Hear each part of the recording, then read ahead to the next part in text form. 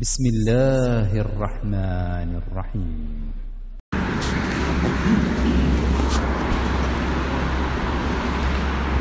أعوذ بالله من الشيطان الرجيم. بسم الله الرحمن الرحيم. الحمد لله نحمده ونستعينه ونستغفره ونعوذ بالله من شرور أنفسنا ومن سيئات أعمالنا من يهده الله فلا مضل له ومن يضلل فلا هادي له وأشهد أن لا إله إلا الله وحده لا شريك له وأشهد أن محمدًا عبده ورسوله أرسله بالهدى ودين الحق ليظهره على الدين كله ولو كره المشركون. اللهم صل على محمد وعلى آل محمد كما صليت على إبراهيم وعلى آل إبراهيم إنك حميد مجيد. اللهم بارك على محمد وعلى آل محمد كما باركت على إبراهيم وعلى آل إبراهيم في العالمين إنك حميد مجيد. يا أيها الذين آمنوا اتقوا الله حق تقاته ولا تموتن إلا وأنتم مسلمون. يا أيها الذين آمنوا اتقوا الله وقولوا قولا سديدا يصلح لكم أعمالكم ويغفر لكم ذنوبكم ومن يطع الله ورسوله فقد فاز فوزا عظيما.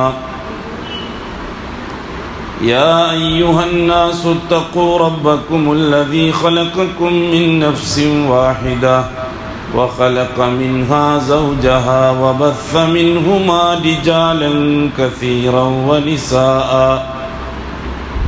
واتقوا الله الذي تساءلون به والأرحام إن الله كان عليكم رقيبا.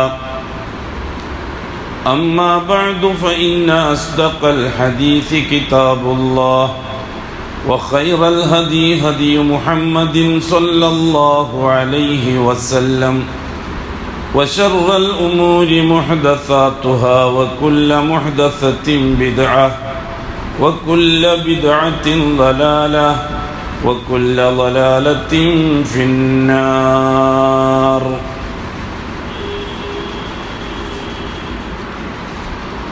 ബഹുമാനമുള്ള സഹോദരന്മാരെ സഹോദരിമാരെ,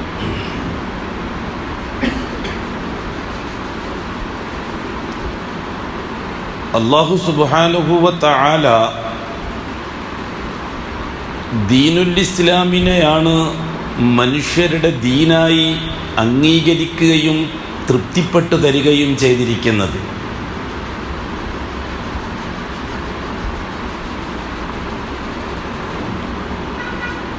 അത് അടിസ്ഥാനപരമായി 3 കാര്യങ്ങൾ ദീനുൽ ഇസ്ലാമിൻ്റെ വ്യാഖ്യാനത്തിനോ വിഭജനത്തിനോ ഒരിക്കലും നിന്നുകൊടുക്കാത്ത തത്വങ്ങളാണ്. ഒന്ന്, അല്ലാഹുവിനെ അറിയുക, മഅരിഫത്തുൽ അബ്ദി റബ്ബ. രണ്ടാമത്തത് മഅരിഫത്തുൽ അബ്ദി ദീന. മൂന്നാമത്തത് മഅരിഫത്തുൽ അബ്ദി നബിയ.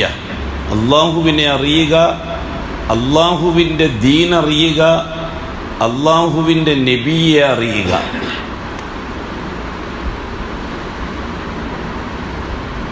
മരണത്തിന് ശേഷം അടിസ്ഥാനപരമായി 3 കാര്യങ്ങളെ സംബന്ധിച്ചായിരിക്കും വിചാരണയുണ്ടാകുക.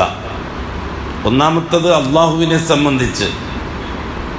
മനുഷ്യർ അല്ലാഹുവിനെ ഏത് രീതിയിലാണ് അറിഞ്ഞത്, അംഗീകരിച്ചത് എന്നതിനെ സംബന്ധിച്ച്. രണ്ടാമത്തത് അള്ളാഹുവിൻ്റെ ദീനിനെ സംബന്ധിച്ച് ഒരു മനുഷ്യൻ അവൻ്റെ ദൈനംദിന ജീവിതത്തിൽ ഏത് വ്യവസ്ഥിതിയെ പരിഗണിച്ചുകൊണ്ടാണ് ജീവിത വ്യവഹാരങ്ങളെ ക്രമീകരിച്ചത്. ഇതാണ് രണ്ടാമത്തെ വിചാരണ. മൂന്നാമത്തത്, മനുഷ്യൻ ഈ ഭൂമിയിൽ ജീവിക്കുന്ന സന്ദർഭത്തിൽ അള്ളാഹുവിൻ്റെ ദീനനുസരിച്ച് ജീവിക്കാൻ പരിഗണിച്ചത്, മാതൃകയാക്കിയത് ആരെയാണ്?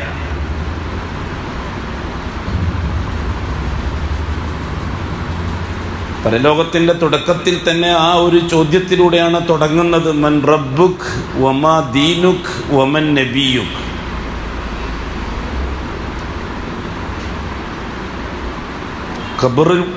ഖബർ മുതൽ അങ്ങോട്ട് ബർസഖി ലോകം, ആലമുൽ ബർസഖ്, അത് കഴിഞ്ഞിട്ട് ആലമുൽ ആഖിറ, വരാനിരിക്കുന്ന രണ്ട് ലോകത്തും ചർച്ച ചെയ്യപ്പെടുന്ന അടിസ്ഥാന വിഷയം അതാണ്. മൻ റബ്ബുക്, ആരാണ് നിന്റെ റബ്ബ്? വമാ ദീനുക്, ഏതാണ് നിന്റെ ദീൻ? വമൻ നബിയുക്, ആരാണ് നിന്റെ നബി? അപ്പോൾ ഈ ഭൂമിയിൽ ഒരു മനുഷ്യൻ ദീനുൽ ഇസ്ലാമിലേക്ക് കടന്നു വരുമ്പോൾ അവൻ അറിഞ്ഞിരിക്കേണ്ട അടിസ്ഥാന വിഷയം ഈ മൂന്ന് കാര്യങ്ങളാണ്. ഈ മൂന്ന് കാര്യങ്ങളെ അറിഞ്ഞതിന് ശേഷമാണ് അവൻ അംഗീകരിച്ചിരിക്കേണ്ട വിഷയങ്ങളെ സംബന്ധിച്ച് ചർച്ച ചെയ്യേണ്ടത്. ദീനുൽ ഇസ്ലാമിൻ്റെ 5 കാര്യങ്ങൾ, ഈമാനിൻ്റെ 6 കാര്യങ്ങൾ, ഇഹ്സാനിൻ്റെ 1 കാര്യം. അങ്ങനെ 5, 6, 11, 1, 12 വിഷയങ്ങളെ സംബന്ധിച്ചുള്ള ചർച്ച ഈ 3 കാര്യത്തിൽ ഊന്നിക്കൊണ്ടാണ്.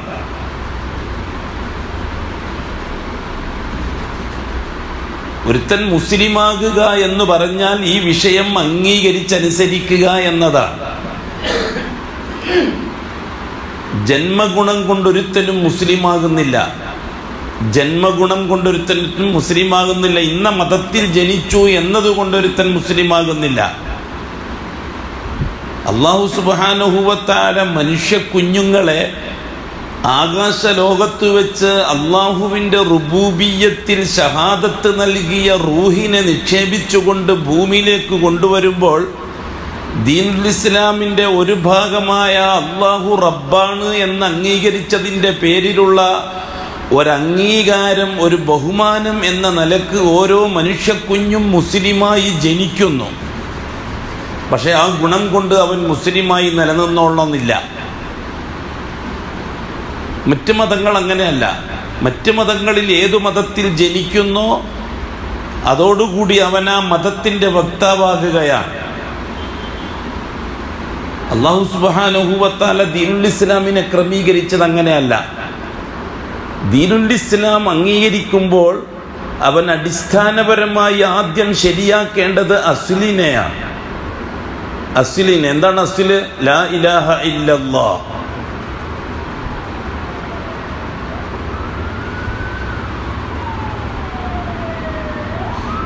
അതിനുവേണ്ടിയാണ് അല്ലാഹു സുബ്ഹാനഹു വ തആല മനുഷ്യനെ സൃഷ്ടിച്ച് പടച്ചുണ്ടാക്കിയത്.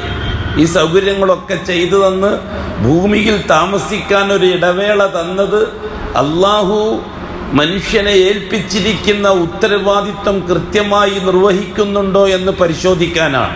ലിയബ്ലുവക്കും അയ്യുക്കും അഹ്സനു അമല. ഉത്തരവാദിത്വത്തിൽ ഒന്നാമത്തെ ഉത്തരവാദിത്വം എന്താണ്? ഇബാദത്തുല്ലാഹി വഹദ. യാ അയ്യുഹന്നാസ് ഉഅ്ബുദു റബ്ബക്കുമുല്ലദീ ഖലഖക്കും. നിങ്ങളെ പടച്ച അല്ലാഹു ഉണ്ടല്ലോ, ആ അല്ലാഹുവാണ് നിങ്ങളെ റബ്ബ്. ആ റബ്ബിനെ മാത്രമേ നിങ്ങൾ ഇബാദത്ത് ചെയ്യാവൂ. എന്ന് വെച്ചാൽ നിങ്ങൾ ഈ ഭൂമിയിൽ ജീവിക്കുന്ന സന്ദർഭത്തിൽ ഏത് കാര്യം നിർവഹിക്കുന്നുണ്ടെങ്കിലും, എന്തെങ്കിലും ഒരു വാക്ക് പറയുന്നുണ്ടെങ്കിലും, എന്തെങ്കിലും ഒരു കാര്യം ചിന്തിക്കുന്നുണ്ടെങ്കിലും അത് അല്ലാഹുവിന് മാത്രമായിരിക്കണം. അല്ലാഹു അല്ലാത്ത ഒന്നിനെ പരിഗണിച്ചുകൊണ്ടാകാൻ പാടില്ല. ഇതാണ് ഇബാദത്ത്.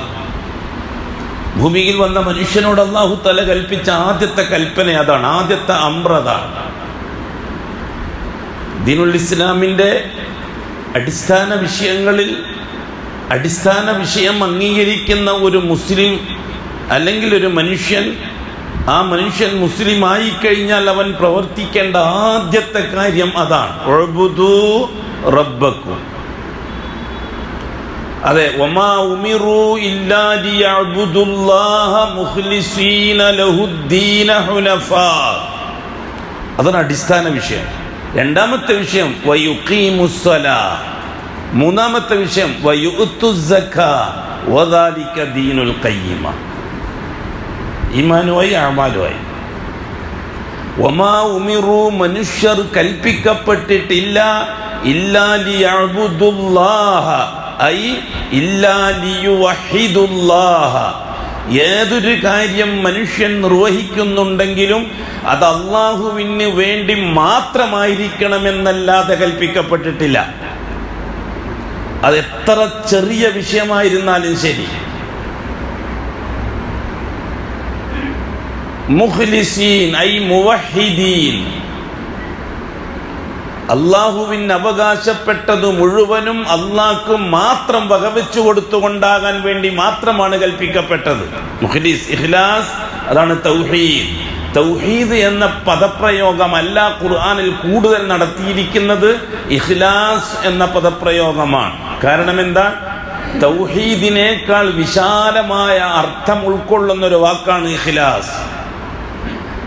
അതുകൊണ്ടാണ് അത് മനസ്സിലാവാൻ, എളുപ്പത്തിൽ ഗ്രഹിക്കാൻ ഇബ്നു അബ്ബാസിൻ റളിയല്ലാഹു അൻഹുവിനെ പോലെയുള്ള മുഫസ്സിറുകൾ തഫ്സീർ പറയുമ്പോൾ തൗഹീദ് എന്ന പദം ഉപയോഗിച്ചത്.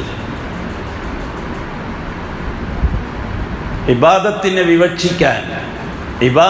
വിവക്ഷിക്കാൻ ഇഖ്ലാസ്, തൗഹീദ് എന്നിത്യാദി പ്രയോഗങ്ങളാണ് നടത്തിയിരിക്കുന്നത്. ഈ ഇബാദത്ത് യാഥാർത്ഥ്യമാകുന്നതിന്, അടിസ്ഥാനത്തെ നിലനിർത്തുന്നതിന് അല്ലാഹ് നിശ്ചയിച്ച വ്യവസ്ഥിതിയാണ് അല്ലാഹു നിയോഗിച്ചയച്ച പ്രവാചകന്മാരിലൂടെ മാത്രമായിരിക്കണം അത് എന്ന നിർദ്ദേശം. ഏത് കാലം എടുത്തു നോക്കി, ലഖദ് ബഅസ്നാ ഫീ കുല്ലി ഉമ്മത്തിൻ റസൂല. മുഴുവൻ ഉമ്മത്തിലും അല്ലാഹു തആല റസൂലിനെ നിയോഗിച്ചിട്ടുണ്ട്. എന്നാണ് റസൂലുകൾക്ക് പറയാനുള്ളത്? അനിഅ്ബുദുല്ലാഹ വജ്തനിബുത് താഗൂത്ത്. ഉഅ്ബുദുല്ലാഹ ഐ വഹിദുല്ലാഹ്. സകല വിഷയത്തിലും അല്ലാഹുവിനെ മാത്രമേ നിങ്ങൾ പരിഗണിക്കാവൂ. അല്ലാഹുവല്ലാത്ത ഒന്നിനെയും ഏതിനെയും ഒരു കാര്യത്തിലും നിങ്ങൾ പരിഗണിച്ചു പോകരുത്. ഇത് പറയാനാണ് അല്ലാഹു തആല റസൂലുകളെ ഉമ്മത്തിൽ നിയോഗിച്ചത്. വജ്തനിബുത് താഗൂത്ത്. അത് പറഞ്ഞാൽ മാത്രം പോരാ. അല്ലാഹു മാത്രം എന്ന് അംഗീകരിച്ചാൽ മാത്രം പോരാ. ഞാൻ എല്ലാ കാര്യങ്ങളും അല്ലാഹ്ക്ക് മാത്രമേ ചെയ്യുന്നുള്ളൂ എന്ന് അംഗീകരിച്ചാൽ പോരാ. അങ്ങനെ എല്ലാ കാര്യങ്ങളും അല്ലാഹ്ക്ക് മാത്രം ചെയ്താലും പോരാ, എന്നാലും മൂമിനാകുകയില്ല. പകുതി മൂമിനേ ആവുള്ളൂ. അല്ലാഹു മാത്രം എന്ന് അംഗീകരിച്ചാൽ പകുതി മൂമിനേ ആവുള്ളൂ, പകുതി മുസ്ലിമേ ആവുള്ളൂ. മുഴു മുസ്ലിമാകണമെങ്കിൽ രണ്ടാമത്തൊരു കാര്യവും കൂടി നിർവഹിക്കണം. എന്താണത്? അല്ലാഹു അല്ലാത്ത ഒന്നിനെയും ഞാൻ അംഗീകരിക്കുകയില്ല എന്നും പറയണം. മനസ്സിൽ കരുതിയാ പോരാ. അംഗീകരിക്കൂല എന്ന് മനസ്സിൽ കരുതിയാ പോരാ. ഞാൻ അംഗീകരിക്കാറില്ല എന്ന് സ്വന്തം പറഞ്ഞാലും പോരാ. ഞാൻ അള്ളാഹുവിനെ മാത്രമേ വിളിക്കാറുള്ളൂ, ഞാൻ അള്ളാഹിനെ മാത്രമേ പരിഗണിക്കാറുള്ളൂ, ഞാൻ അള്ളാഹ്ക്ക് മാത്രമേ ഇബാദത്ത് ചെയ്യാറുള്ളൂ, ഞാൻ അള്ളാഹിനോട് മാത്രമേ ദുആ ചെയ്യാറുള്ളൂ.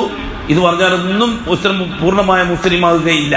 പൂർണ്ണമായി മുസ്ലിമാകണമെങ്കിൽ രണ്ടാമത്തെ കാര്യം കൂടി പറയണം. അള്ളാഹു അല്ലാത്ത ഒന്നിനെയും ഞാൻ അംഗീകരിക്കുകയില്ല എന്ന് പറയുക തന്നെ ചെയ്യണം. അത് മനസ്സിൽ വെച്ചാൽ പോരാ. അവിടെ എന്തെങ്കിലും ഒരു അഡ്ജസ്റ്റബിൾ പരിപാടി ശരിയാകുകയില്ല. എൻ്റെ മനസ്സിൽ അതൊന്നുമില്ല. ഞാൻ ഇന്ന സ്ഥലത്ത് പോയി, ഇന്നത് മറ്റുള്ളവരൊക്കെ ചെയ്യുമ്പോൾ ഞാനത് നോക്കി നിന്നു, ഞാനത് ചെയ്തില്ല, എനിക്കതിൽ വിശ്വാസമില്ല എന്ന് സ്വന്തം ആത്മകഥം ചെയ്താൽ പറ്റുകയില്ല. കലിമ സഹീഹാകണമെങ്കിൽ, ഷഹാദത്ത് സഹീഹാകണമെങ്കിൽ, ഷഹാദത്തിൽ ഒന്നാമത്തെ പാർട്ടിലെ 2 വകുപ്പും അംഗീകരിക്കണം. ഒന്നാമത്തെ പാർട്ട് ലാ ഇലാഹ ഇല്ലല്ലാഹ്, രണ്ടാമത്തെ പാർട്ട് മുഹമ്മദുർ റസൂലുള്ളാഹ്. ഒന്നാമത്തെ പാർട്ടിൽ 2 വകുപ്പുണ്ട്. ഒന്ന് അൽ കുഫ്റു ബിത്താഗൂത്ത്, അല്ലാഹു അല്ലാത്തതിനെ മുഴുവനും നിരാകരിക്കുക. രണ്ടാമത്തത് അൽ ഈമാനു ബില്ലാഹ്, അല്ലാഹുവിനെ മാത്രം അംഗീകരിക്കുക. ഇത് രണ്ടും നടക്കണം. ലാ ഇലാഹ എന്നത് കലിമത്തു ഷഹാദയിലെ ഒന്നാമത്തെ വകുപ്പാണ്. ഒന്നുമില്ല, അല്ലാഹു അല്ലാത്ത ഒന്നിനെയും ഞാൻ അംഗീകരിക്കുന്ന പ്രശ്നമില്ല. ആദ്യം നടക്കേണ്ടത് അതാണ്. അത് പറയുക തന്നെ ചെയ്യണം. ഒരുത്തൻ ഇല്ലല്ലാഹ് ഇല്ലല്ലാഹ്, സൂഫികൾ അവരുടെ തരീഖത്തിൽ മുരീദുകൾക്ക് പഠിപ്പിച്ചു കൊടുത്ത ദിക്റിൽ ഒരു പ്രധാന ദിക്റാണ് ഇല്ലല്ലാഹ്. അങ്ങനെ ഒരു ദിക്ർ ഇസ്ലാമിലില്ല. അത് സൂഫി ദിക്റ, തരീഖത്തുകാരുടെ ദിക്റ, ജൂതൻ പഠിപ്പിച്ച ദിക്റ. എന്തിനാ കാര്യം എന്നറിയുമോ? ഇവിടെ നിലനിന്ന സകല സംവിധാനങ്ങൾക്കും തലവേദനയായത് ലാ ഇലാഹ എന്ന പ്രയോഗമാണ്. ആദം അലൈഹിസ്സലാത്തു വസ്സലാം നബിയായി വന്ന കാലം വലിയ പ്രശ്നങ്ങൾ ഉണ്ടായില്ല. എന്തുകൊണ്ട്? ലാ ഇലാഹ എന്നതിനെ വിവരിക്കേണ്ടി വന്നില്ല, അതിനെ തീവ്രമായി സമർപ്പിക്കേണ്ടി വന്നില്ല. എന്തുകൊണ്ട്? അങ്ങനെ ഒരു ഇലാഹ് ആ ജനങ്ങൾക്ക് പരിചയമില്ലാത്തത് കൊണ്ട്. ആദം അലൈഹിസ്സലാത്തു വസ്സലാമിന്റെ ഭാര്യ ഹവ്വാക്ക്, ആദം അലൈഹിസ്സലാത്തു വസ്സലാമിന്റെ 40 മക്കൾക്ക്, ആദ്യത്തെ തലമുറയിലെ പേരക്കുട്ടികൾക്ക് അല്ലാഹു അല്ലാത്തൊരു വ്യക്തിയെ സംബന്ധിച്ചോ അല്ലെങ്കിൽ ഏതെങ്കിലും ഒരു ശക്തിയെ സംബന്ധിച്ചോ അല്ലെങ്കിൽ വേറെ ഏതെങ്കിലും ഒരു മരിച്ചുപോയ മഹാനെ പറ്റിയോ മഹദിയെ പറ്റിയോ അല്ലെങ്കിൽ വേറെ ഏതെങ്കിലും ശൈഖിനെ പറ്റിയോ അതുപോലെയുള്ള ഒരു ചർച്ചയും ആ കാലഘട്ടത്തിൽ നടന്നില്ല. ആ കാലഘട്ടത്തിൽ അള്ളാഹുവിനെ പറ്റിയുള്ള ചർച്ച മാത്രമേ നടന്നുള്ളൂ. അങ്ങനെ അല്ല എന്ന് വരുത്തി തീർക്കാനാണ് സൂഫികളും ഷിയാക്കളും തവസ്സല ബിഹി ആദം, മുഹമ്മദ് നബിയെ കൊണ്ട് ആദം തവസ്സുൽ ചെയ്തു എന്ന പുരാണം ഉണ്ടാക്കിയെടുത്തത്. ആ കാലഘട്ടത്തിൽ അതിന് പറ്റിയ ആൾക്കാരെ ആരും കിട്ടിയില്ല. അപ്പൊ ആദം നബിയും അങ്ങനെ ചെയ്തിട്ടുണ്ട് എന്ന് വരുത്തി തീർത്തെങ്കിലേ ഷീഈകൾക്ക് അവരുടെ വാദത്തെ നിലനിർത്തിക്കൊണ്ടുപോകാൻ പറ്റുകയുള്ളൂ. അതിനാദ്യം എന്താണ് ചെയ്തത്?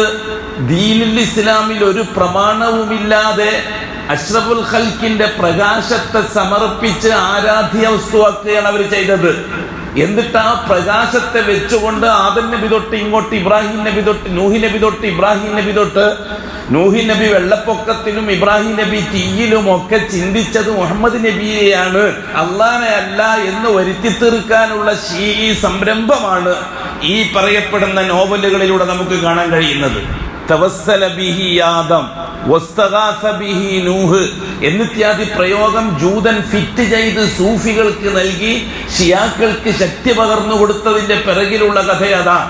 ആദം നബി മുതൽ തന്നെ അള്ളാഹു അല്ലാത്തവരെ അംഗീകരിക്കാറുണ്ട് എന്ന കുഫിരിയത്തിന്റെയും ഷിർക്കിന്റെയും കടുകടുത്ത വാദം ഇസ്ലാമിന്റെ ഉള്ളകത്ത് കടത്തിക്കൊണ്ടുവരാൻ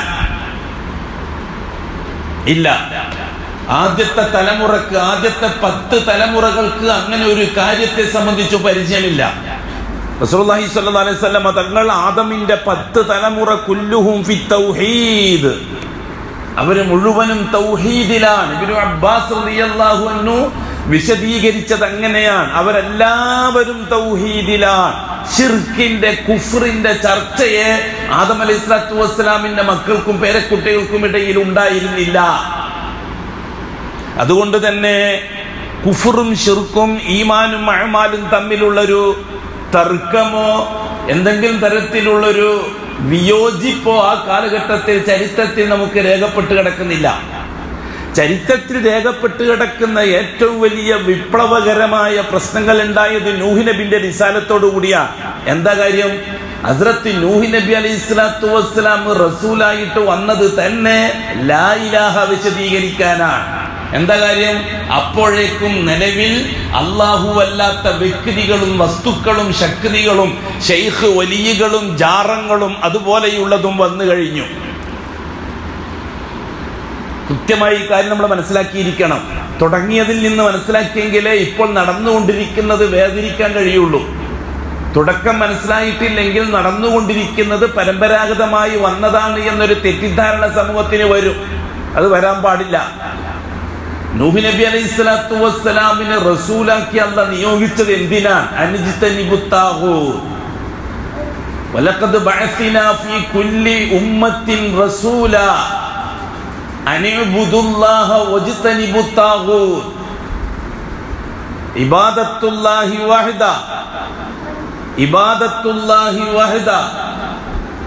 അള്ളാഹുവിനെ മാത്രമേ വിളിക്കാവൂ, അള്ളാഹ്ക്ക് മാത്രമേ സമർപ്പിക്കാവൂ.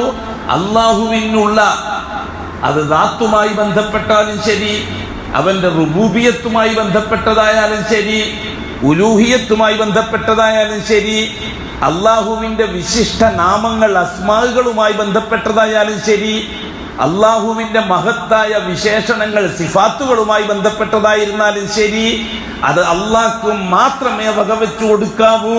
അതിൽ നിന്നൊരംശം ബഹുമാനപ്പെട്ട മുഹമ്മദ് നബിക്ക് പോലും വകവെച്ചു കൊടുക്കുന്ന പരിപാടി ഉണ്ടാവരുത്. ആ രീതിയിൽ ലാ ഇലാഹ, അതാണ് ഇജ്തിനാബു തവാഗീത്ത്. അള്ളാഹു അല്ലാത്ത സകലതിനെയും നിരാകരിക്കുക. ഇന്ന് മുസ്ലിമീങ്ങൾ എന്ന രീതിയിൽ ചിലരുണ്ട്. അള്ളാഹുവിനെ അംഗീകരിക്കും, അള്ളാഹുവിനെ മാത്രമേ അംഗീകരിക്കുകയുള്ളൂ, അള്ളാഹിനോട് മാത്രമേ ദുആ ചെയ്യാറുള്ളൂ, അള്ളാഹുവിനെ കൂടാതെയുള്ള ശക്തികളെ സമീപിക്കാറില്ല, അത്തരം വ്യക്തികളെ സമീപിക്കാറില്ല, അത്തരം കേന്ദ്രങ്ങളിലേക്ക് സന്ദർശിക്കാറില്ല. അതൊക്കെ അഭിമാനപൂർവ്വം അദ്ദേഹം പറയുകയും ചെയ്യും. പക്ഷെ അള്ളാഹുവിനെ കൂടാതെയുള്ള സംവിധാനങ്ങൾ അങ്ങനെയൊന്നില്ല എന്ന് പറയാൻ അയാളെ തയ്യാറാകുകയില്ല. വല്ലാഹി ലൈസ ബിമുഅ്മിൻ, അയാളെ മുഅ്മിനല്ല. കാരണം അയാൾ കലിമത്തു ഷഹാദയുടെ പകുതി മാത്രമേ അംഗീകരിച്ചുള്ളൂ, ഇല്ലല്ല മാത്രമേ അംഗീകരിച്ചുള്ളൂ, ലാ ഇലാഹ അംഗീകരിച്ചില്ല. കലിമത്തു ഷഹാദ സഹീഹാകണമെങ്കിൽ രണ്ടും അംഗീകരിക്കണം. അൽ കുഫ്റു ബിത്തവാഗീത് വൽ ഈമാനു ബില്ലാഹ്. എന്താ തെളിവ്? സൂറത്തുൽ ബഖറയിലുള്ള ഒരു ആയത്താണ് തെളിവ്. ലാ ഇക്റാഹ ഫിദ്ദീനി ഖദ് തബയ്യന റുശ്ദു മിനൽ ഗയ്യ്, ഖദ് തബയ്യന റുശ്ദു മിനൽ ഗയ്യ്.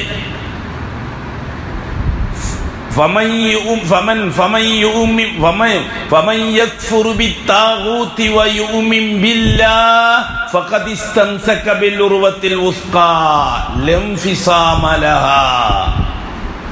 ക്ലിയർ ആണ്. അള്ളാഹുവിന്റെ ദീനിൽ നിർബന്ധം ചെലുത്തലില്ല, നിർബന്ധിച്ച് ചാട്ടവാർ ഉപയോഗിച്ച് മതം മാറ്റലില്ല, പണം കൊടുത്ത് മതം മാറ്റലില്ല, അധികാരം ഉപയോഗിച്ച് മതം മാറ്റലില്ല, മറ്റെന്തെങ്കിലും പ്രലോഭനങ്ങൾ നൽകി മതം മാറ്റലില്ല. എന്തുകൊണ്ടില്ല? അറിഞ്ഞംഗീകരിക്കുന്നതിന്റെ പേരാണ് ഈമാൻ. നിർബന്ധിക്കലിൽ അംഗീകരിക്കലും ഇല്ല, അറിയലും ഇല്ല. അതുകൊണ്ട് ഒരാളെ നിർബന്ധിച്ചിട്ട് മുസ്ലിം ആകുമ്പോൾ അയാൾ ഇസ്ലാമിനെ അറിഞ്ഞിട്ടുമില്ല, അയാൾ ഇസ്ലാമിനെ അംഗീകരിച്ചിട്ടുമില്ല. നിർബന്ധത്തിന്റെ പേരിൽ അയാൾ ആരെയോ പേടിച്ചിട്ട് പറഞ്ഞതാണ്. ലാ യസിഹു മിനൽ ഇസ്ലാം, ഇസ്ലാം സഹിയാകുകയില്ല അയാളിൽ നിന്ന്. എന്നിട്ട് അല്ലാഹു സുബ്ഹാനഹു വ തആല പറഞ്ഞു, ഫമൻ യക്ഫുറു ബിത്താഗൂത്ത്, ഏതൊരുത്തൻ താഗൂത്തുകളെ നിരാകരിക്കുന്നുവോ. എന്താണ് താഗൂത്ത്? അത്താഗൂത്തു മാ യുഅബദു മിൻ ദൂനില്ലാഹ്, അല്ലാഹുവിനെ കൂടാതെ അല്ലാഹുവിനുള്ളത് ഒരൽപ്പമെങ്കിലും ആർക്കാണോ സമർപ്പിക്കുന്നത് അവനാണ് താഗൂത്ത്. അത് മരിച്ചുപോയവരാകാം, ജീവിച്ചിരിക്കുന്നവരാകാം, ശൈഖുകളോ വലിയുകളോ ആവാം, സമ്പന്നന്മാരോ ഭരണാധികാരികളോ ആവാം, റുഹ്ബാൻ പുരോഹിതന്മാരോ പാതിരിമാരോ ആവാം.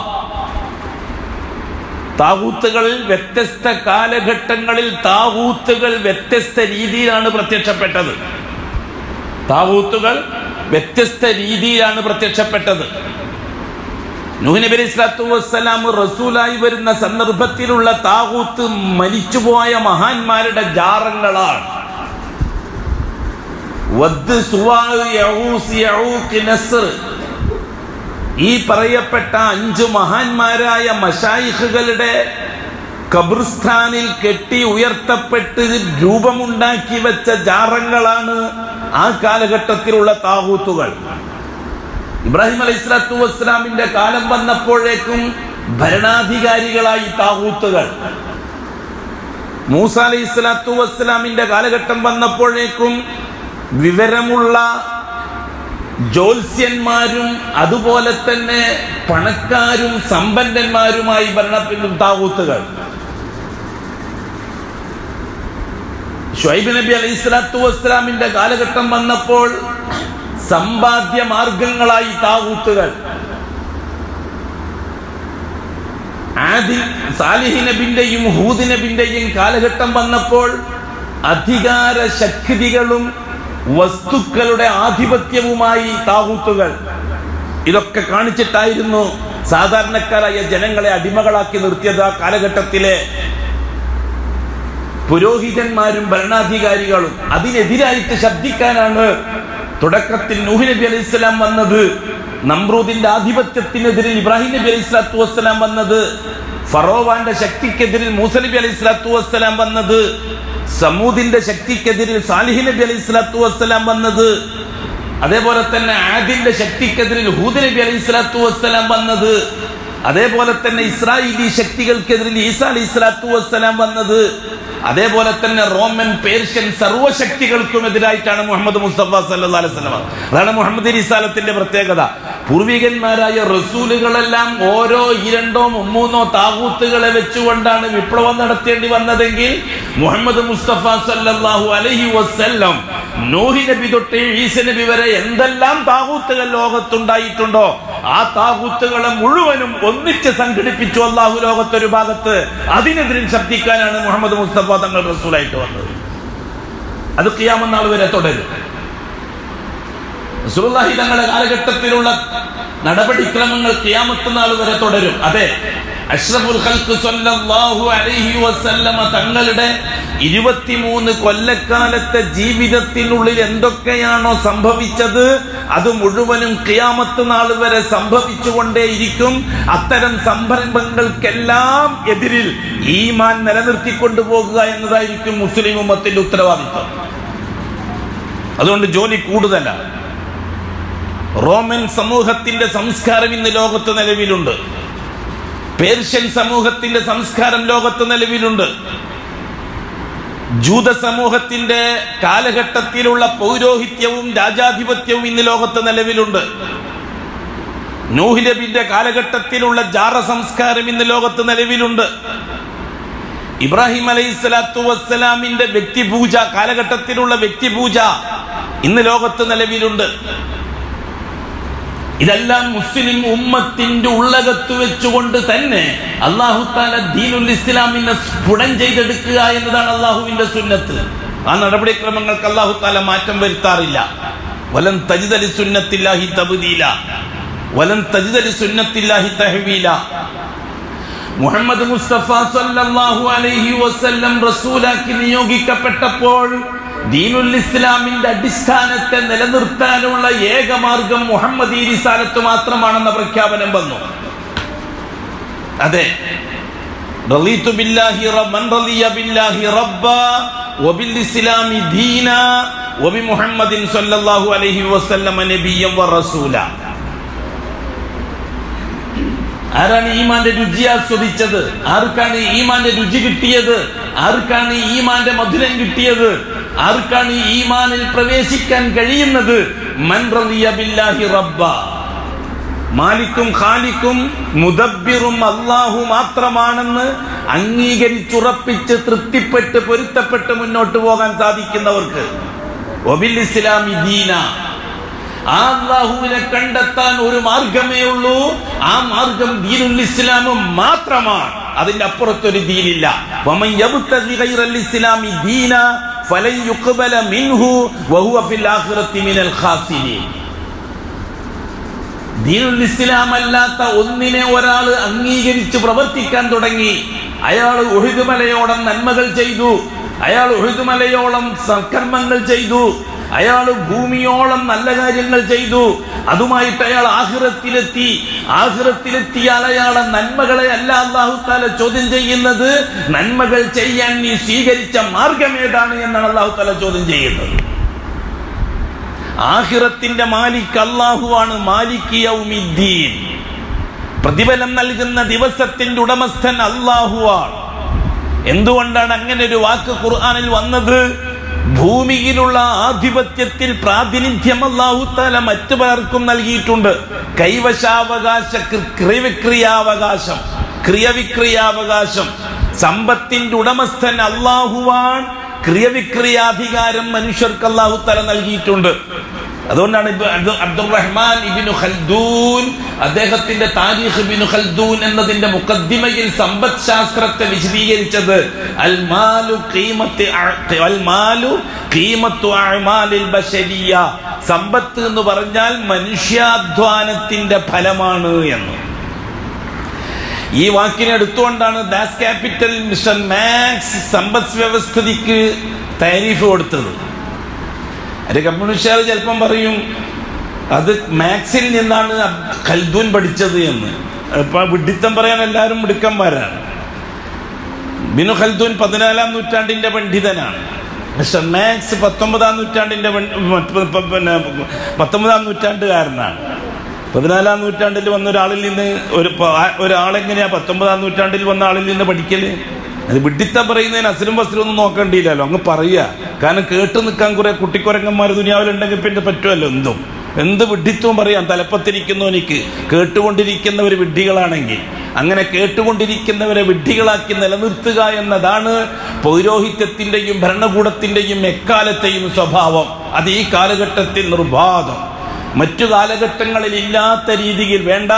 അഷ്റഫുൽ ഖൽക്ക് റസൂലായിട്ട് വരുമ്പോൾ അന്നത്തെ അറബികളിൽ പോലും ഇല്ലാത്ത ശൂന്യതയും ജീർണതയും പേര് നടക്കുകയാണ് ഇന്ന് മഹാഭൂരിപക്ഷം വരുന്ന മുസ്ലിമീങ്ങളിൽ നിന്ന് നാം ഓർക്കണം. അഷ്റഫുൽ ഖൽക്കിന്റെ കാലഘട്ടത്തിൽ പോലും ഇല്ലാത്ത സാംസ്കാരിക ശൂന്യത നിലനിൽക്കുന്ന ഒരു കാലഘട്ടമാണ് ഇന്ന് മുസ്ലിം സമൂഹത്തിൽ എന്ന് നാം മനസ്സിലാക്കിയെടുക്കണം. ഏത് വിഷയത്തിലാണ്? സമൂഹത്തിൽ അറബികളെ സംബന്ധിച്ച് നാം ചിലതൊക്കെ പറയാറുണ്ട്. ഡാർക്ക് ഏജ് എന്ന കാലഘട്ടത്തിന് ചരിത്രകാരൻ പേരിട്ടത് അതുകൊണ്ടാണ് പോൽ. എന്താണൊന്ന്? അവർ മദ്യപാനികളാണ്, മൂക്കറ്റം കുടിക്കുന്നവരാണ്. ഇന്നത്തെ ആൾക്കാർ നാക്കറ്റം കുടിക്കുന്നവരാണ്, മൂക്കറ്റം മാത്രമല്ല. മദ്യപാനത്തിന്റെ കാര്യത്തിൽ അറബികളെ വെല്ലുകയാണ് ഇന്ന് ആധുനിക ലോകം എന്ന് നാം മനസ്സിലാക്കണം. ഒരിക്കലും ഡാർക്ക് ഏജ് എന്നത് എന്നും നിലനിൽക്കുന്ന ഒരു ചരിത്ര വിഭാവനയല്ല. അതിനേക്കാൾ അപകടത്തിലേക്കാണ് കാര്യങ്ങൾ പോകുന്നത്. സിനയുടെ കാര്യം എടുക്കി, സിനയുടെ കാര്യം എടുക്കി. ചെറിയ കുട്ടികൾ സിന ചെയ്യുന്ന ചരിത്രം അറേബ്യൻ ചരിത്രത്തിൽ വളരെ കുറച്ചേ കാണാൻ സാധിക്കുകയുള്ളൂ. ചെറിയ ആൺകുട്ടികളും ചെറിയ പെൺകുട്ടികളും, പ്രായമെത്താത്ത ആൺകുട്ടികളും പെൺകുട്ടികളും സിനയിൽ ഏർപ്പെടുന്ന ചരിത്രം വളരെ കുറച്ച് മാത്രമേ അറബികൾ കാണാൻ സാധിക്കുകയുള്ളൂ. ഇന്നത്തെ ചരിത്രം അതല്ല. ഇന്നത്തെ ചരിത്രം അതല്ല. ദുരഭിമാനത്തിന്റെ പേരിൽ പെൺകുട്ടികളെ കൊല്ലുക എന്നത് അറേബ്യൻ സമൂഹത്തിന്റെ സാംസ്കാരികമായ ശൂന്യതയാണെന്ന് പറഞ്ഞപ്പോൾ ജനിച്ചു വീണ കുഞ്ഞുങ്ങളെ കൊല്ലുന്ന അറേബ്യൻ സംസ്കാരത്തെക്കാൾ അപകടകരമായി ഭ്രൂണത്തെ കൊല്ലുന്ന മുസ്ലിമീങ്ങൾ വളർന്നു വരികയാണ് ഇന്ന് ലോകത്ത്. അല്ലേ? ഭ്രൂണത്തെ കൊല്ലുക എന്നുള്ള സംവിധാനം അറബികൾക്ക് കേട്ടുകേൾവിയില്ലാത്തതാണ്. ഭ്രൂണഹത്യ നിർബാധം. അതിനുവേണ്ടി ആശുപത്രികൾ പ്രവർത്തിക്കുകയാണ്. അതിനുവേണ്ടി മാന്യന്മാരും തറവാട്ടുകാരും ക്യൂ നിൽക്കുകയാണ്. ഏത് വിഷയത്തിലാണ് സഹോദരന്മാരെ, സ്നേഹിതന്മാരെ അപകടം അല്ലാത്തത്? അറബികൾ അയൽപക്കത്തെ ബന്ധത്തിന് മാന്യത കാണിച്ചിരുന്നു, വിരുന്ന് സൽക്കാരത്തിന് മാന്യത കാണിച്ചിരുന്നു. ആ ഒരു സംസ്കാരവും ഇന്ന് ലോകത്ത് നിലനിൽക്കുന്നില്ല. അയൽവക്കക്കാര് എത്ര വർഷം അടുത്ത വീട്ടിൽ താമസിച്ചാലും അത് ആരാണെന്നറിയാത്തവരാണ് മറ്റേ വീട്ടുകാർ. ആ ജീർണത അറബികൾക്ക് ഉണ്ടായിരുന്നില്ല. അറബികൾ പഴയ കാലം മുതൽ തന്നെ റസൂലുള്ള നബിയായി വരുന്നതിന് മുമ്പ് തന്നെ വിരുന്നു വരുന്നവർക്ക് 3 ദിവസത്തിലധികം വിരുന്ന് യഥേഷ്ടം നൽകിയ സംസ്കാരമുള്ളവരാണ് അറബികൾ.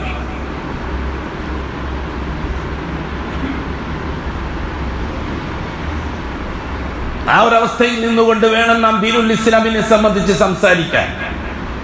ദീനുൽ ഇസ്ലാമിന്റെ പ്രമാണങ്ങളെ ഇബ്രാഹിമി ശരീഅത്തിൽ നിന്നുകൊണ്ട് അംഗീകരിച്ചു പോന്ന അറബികൾ ഉണ്ടായിരുന്നു, മാന്യന്മാരുണ്ടായിരുന്നു. മദ്യം തൊട്ടു നോക്കിയിട്ടില്ലാത്ത അബൂ താലിബിനെ പോലെയുള്ളവർ, ചൂതാട്ടമോ സിനയോ ഇല്ലാത്ത അറേബ്യ രാജ്യത്തിലെ സംസ്കാര സമ്പന്നരായ തറവാട്ടുകാർ. അബൂ സുഫിയാന്റെ ഭാര്യ ഹിന്ദ് ഇസ്ലാമിലേക്ക് വന്നു.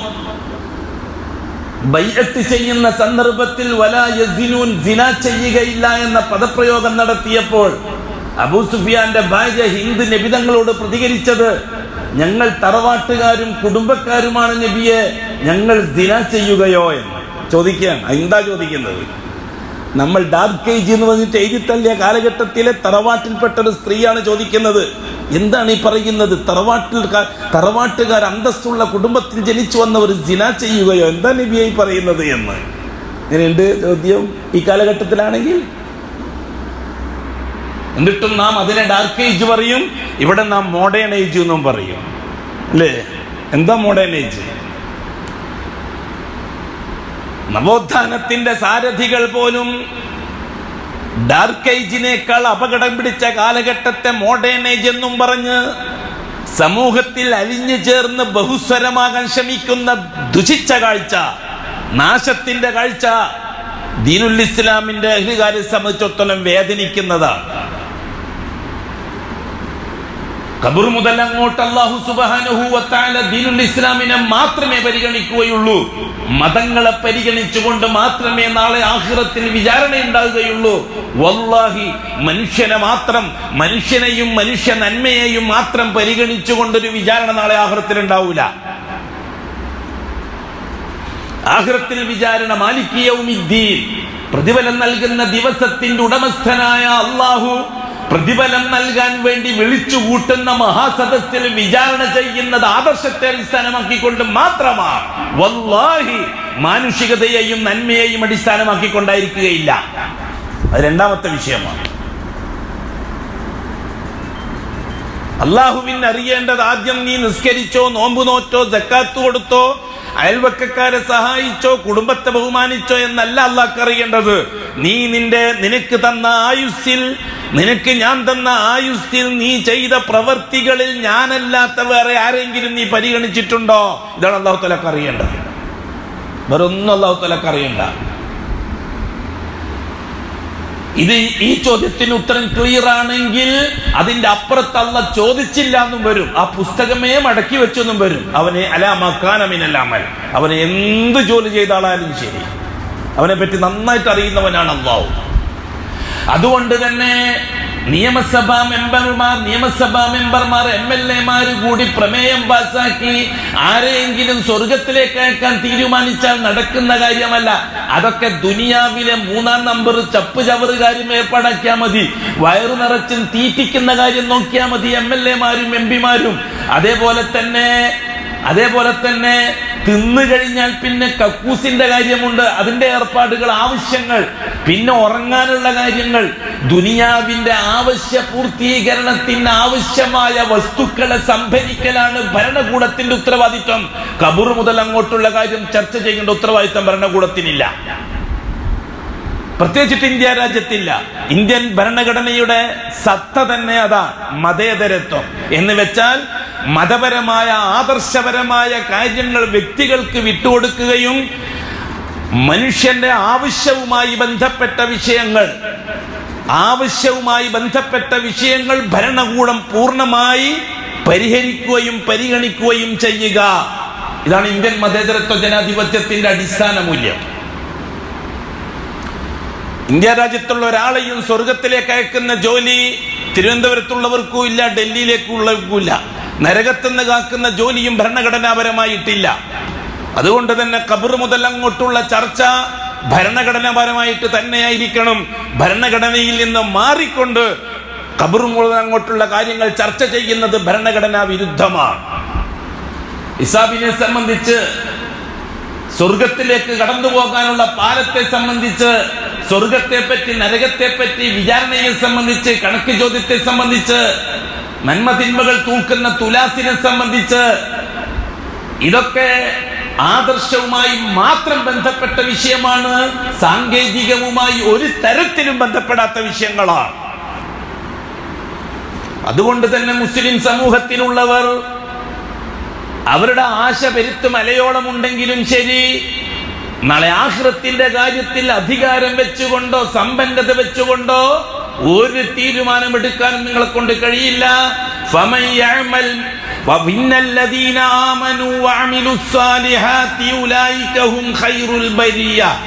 അള്ളാഹുവിനെ അറിഞ്ഞംഗീകരിക്കുകയും അതനുസരിച്ച് അമൽ ചെയ്യുകയും ചെയ്യുന്നവർ മാത്രമാണ് സ്വർഗത്തിൽ. ഇന്നല്ലദീന കഫറൂ മിൻ അഹ്ലിൽ കിതാബി വൽ മുശ്രികീൻ ഫീ നാരി ജഹന്നമ ഖാലിദീന ഫീഹാ.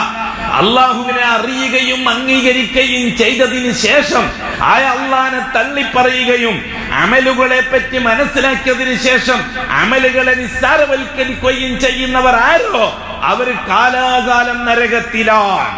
ഫീ നാരി ജഹന്നം ഖാലിദീന ഫീഹാ.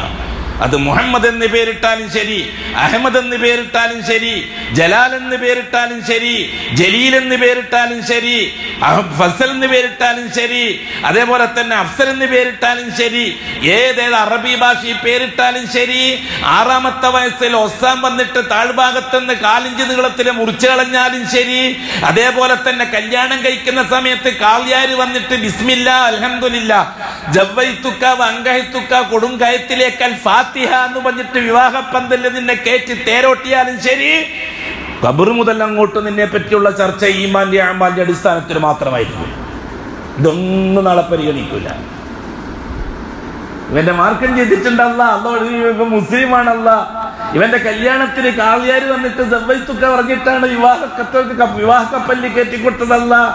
അതേപോലെ തന്നെ ഇവൻ മരിച്ചപ്പോ 3ാം പാർട്ടിയെ കേമമായിട്ട് നടത്തിയിട്ടുണ്ടല്ല, അതുകൊണ്ട് ഇവൻ മുസ്ലിമാണ്, ഇവനിക്ക് സ്വർഗം കൊടുക്കണം. ഇതൊന്നും നാളെ അള്ളാഹുവിന്റെ ഒരു തരത്തിന് ഉപകരിക്കുകയില്ല. ഉപകരിക്കുക എന്താ? മൻ റളിയ ബില്ലാഹി റബ്ബ,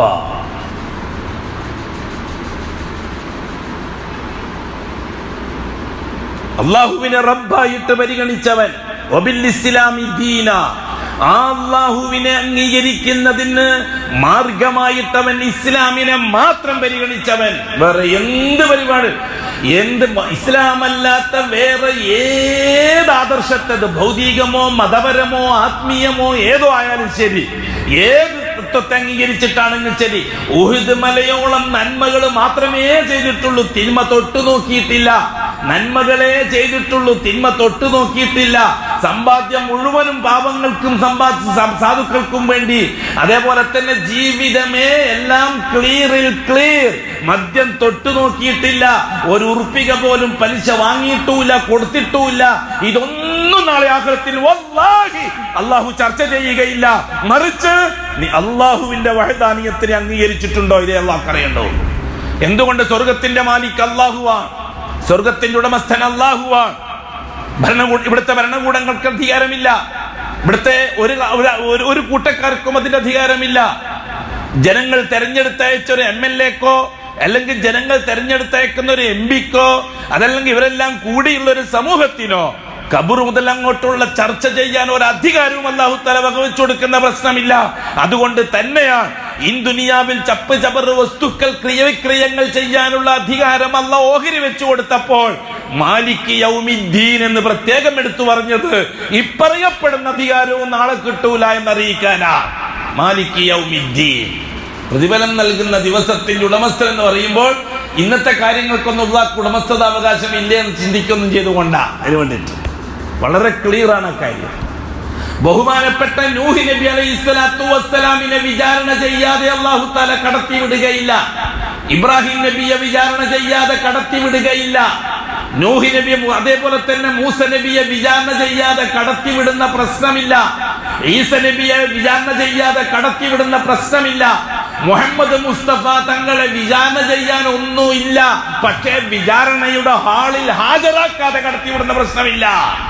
മുഹമ്മദ് മുസ്തഫ സല്ലല്ലാഹു അലൈഹി വസല്ലം തങ്ങളെ വിചാരണയുടെ മൈതാനത്ത് ഹാജരാക്കി സാക്ഷിയാക്കാതെ ഫകൈഫ ഇദാ ജിഇനാ ബിക അലാ ഹൗലായി ഷഹീദാ വഇദാ ജിഇനാ മിൻ കുല്ലി ഉമ്മത്തിൻ ബിശഹീദ് വഇദാ ജിഇനാ ബിക അലാ ഹൗലായി ഷഹീദാ.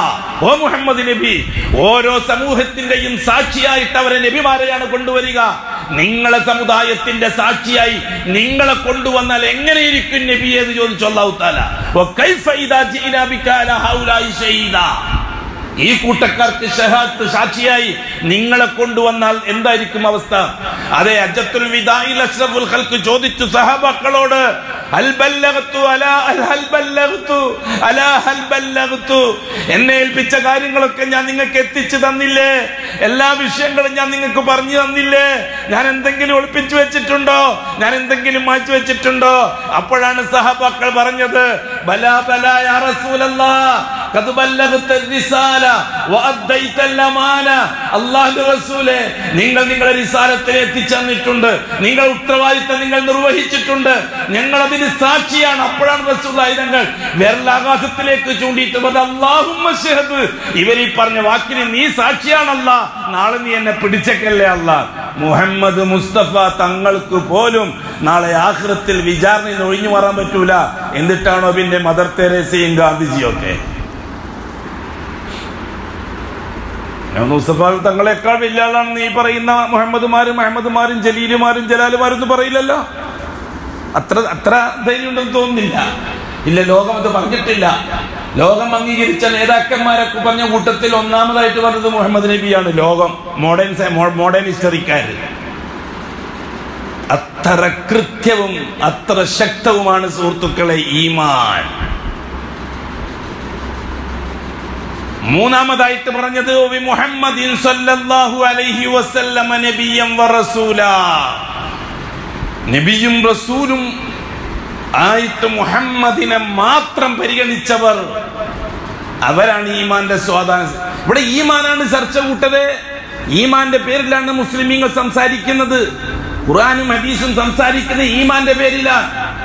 ആ ഈമാനിനെ മറ്റൊന്നാക്കി മാറ്റാൻ ശ്രമിച്ചിട്ട്, ഇസ്ലാം ദീനിനെ ഒരു സോഷ്യൽ മതമാക്കി മാറ്റാൻ ശ്രമിച്ചിട്ട് കാര്യമില്ല. ഒരു കാരണവശാലും ഇസ്ലാം ദീൻ സോഷ്യൽ മതമാകുകയില്ല. ദീനുൽ ഇസ്ലാം അതിന്റെ ചാനലിൽ സഞ്ചരിക്കുന്ന ഏക മതമാണ്. ഇന്ന ദീന ഇൻദല്ലാഹിൽ ഇസ്ലാം. അതിനെ സോഷ്യൽ വൽക്കരിക്കാൻ മെനക്കെടണ്ട.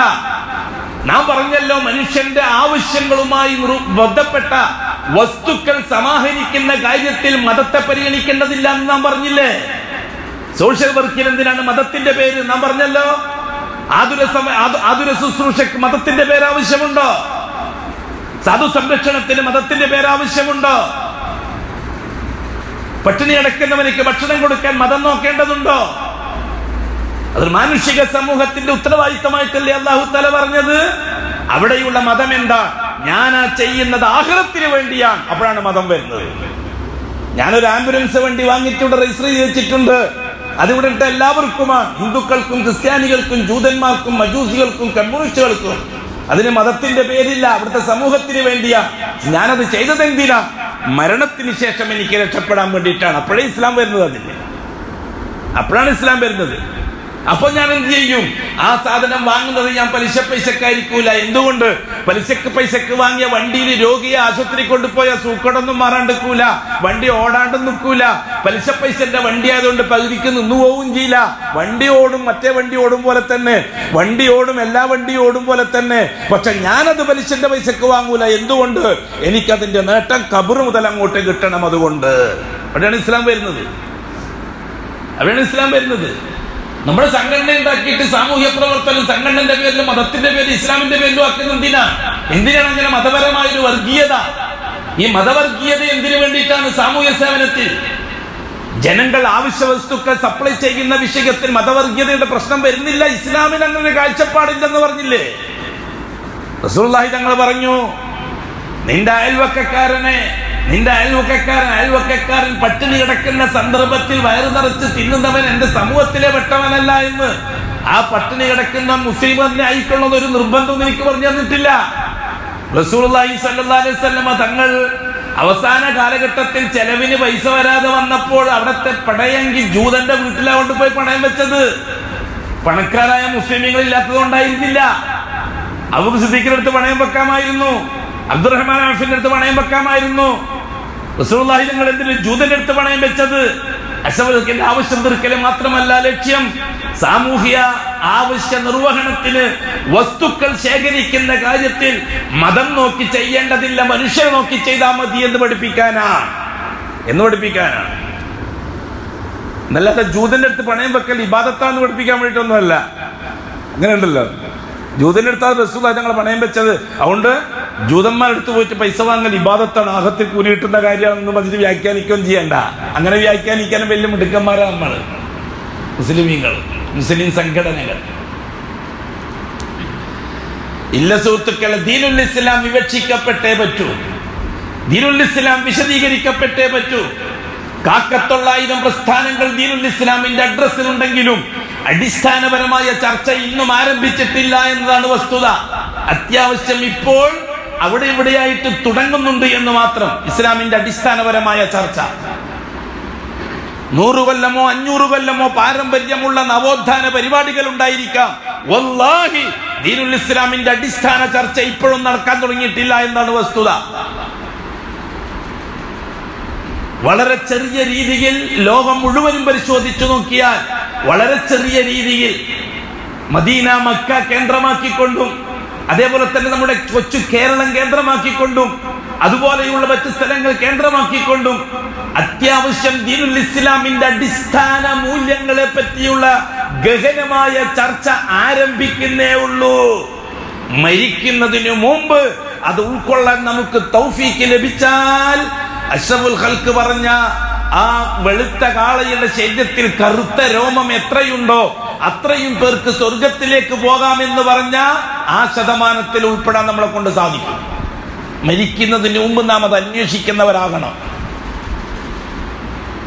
ലാ ഇലാഹ ഇല്ലല്ലാഹ് അസ്സിലാം, അതാണ് അടിസ്ഥാനം.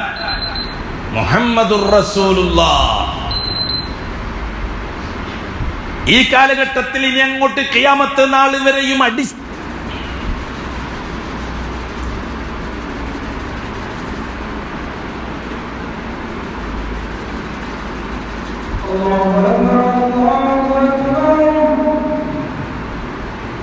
അല്ലാഹു അക്ബർ.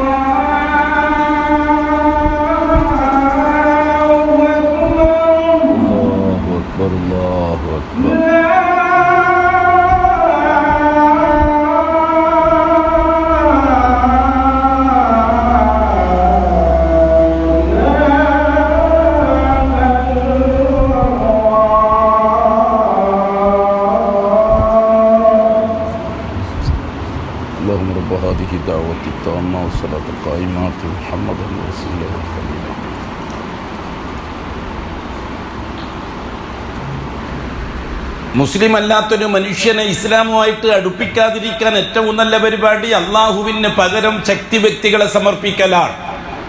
അങ്ങനെയാണ് മരിച്ചുപോയവരുടെ ജാറങ്ങൾ അള്ളാഹ്ക്ക് പകരക്കാരായി വന്നത്.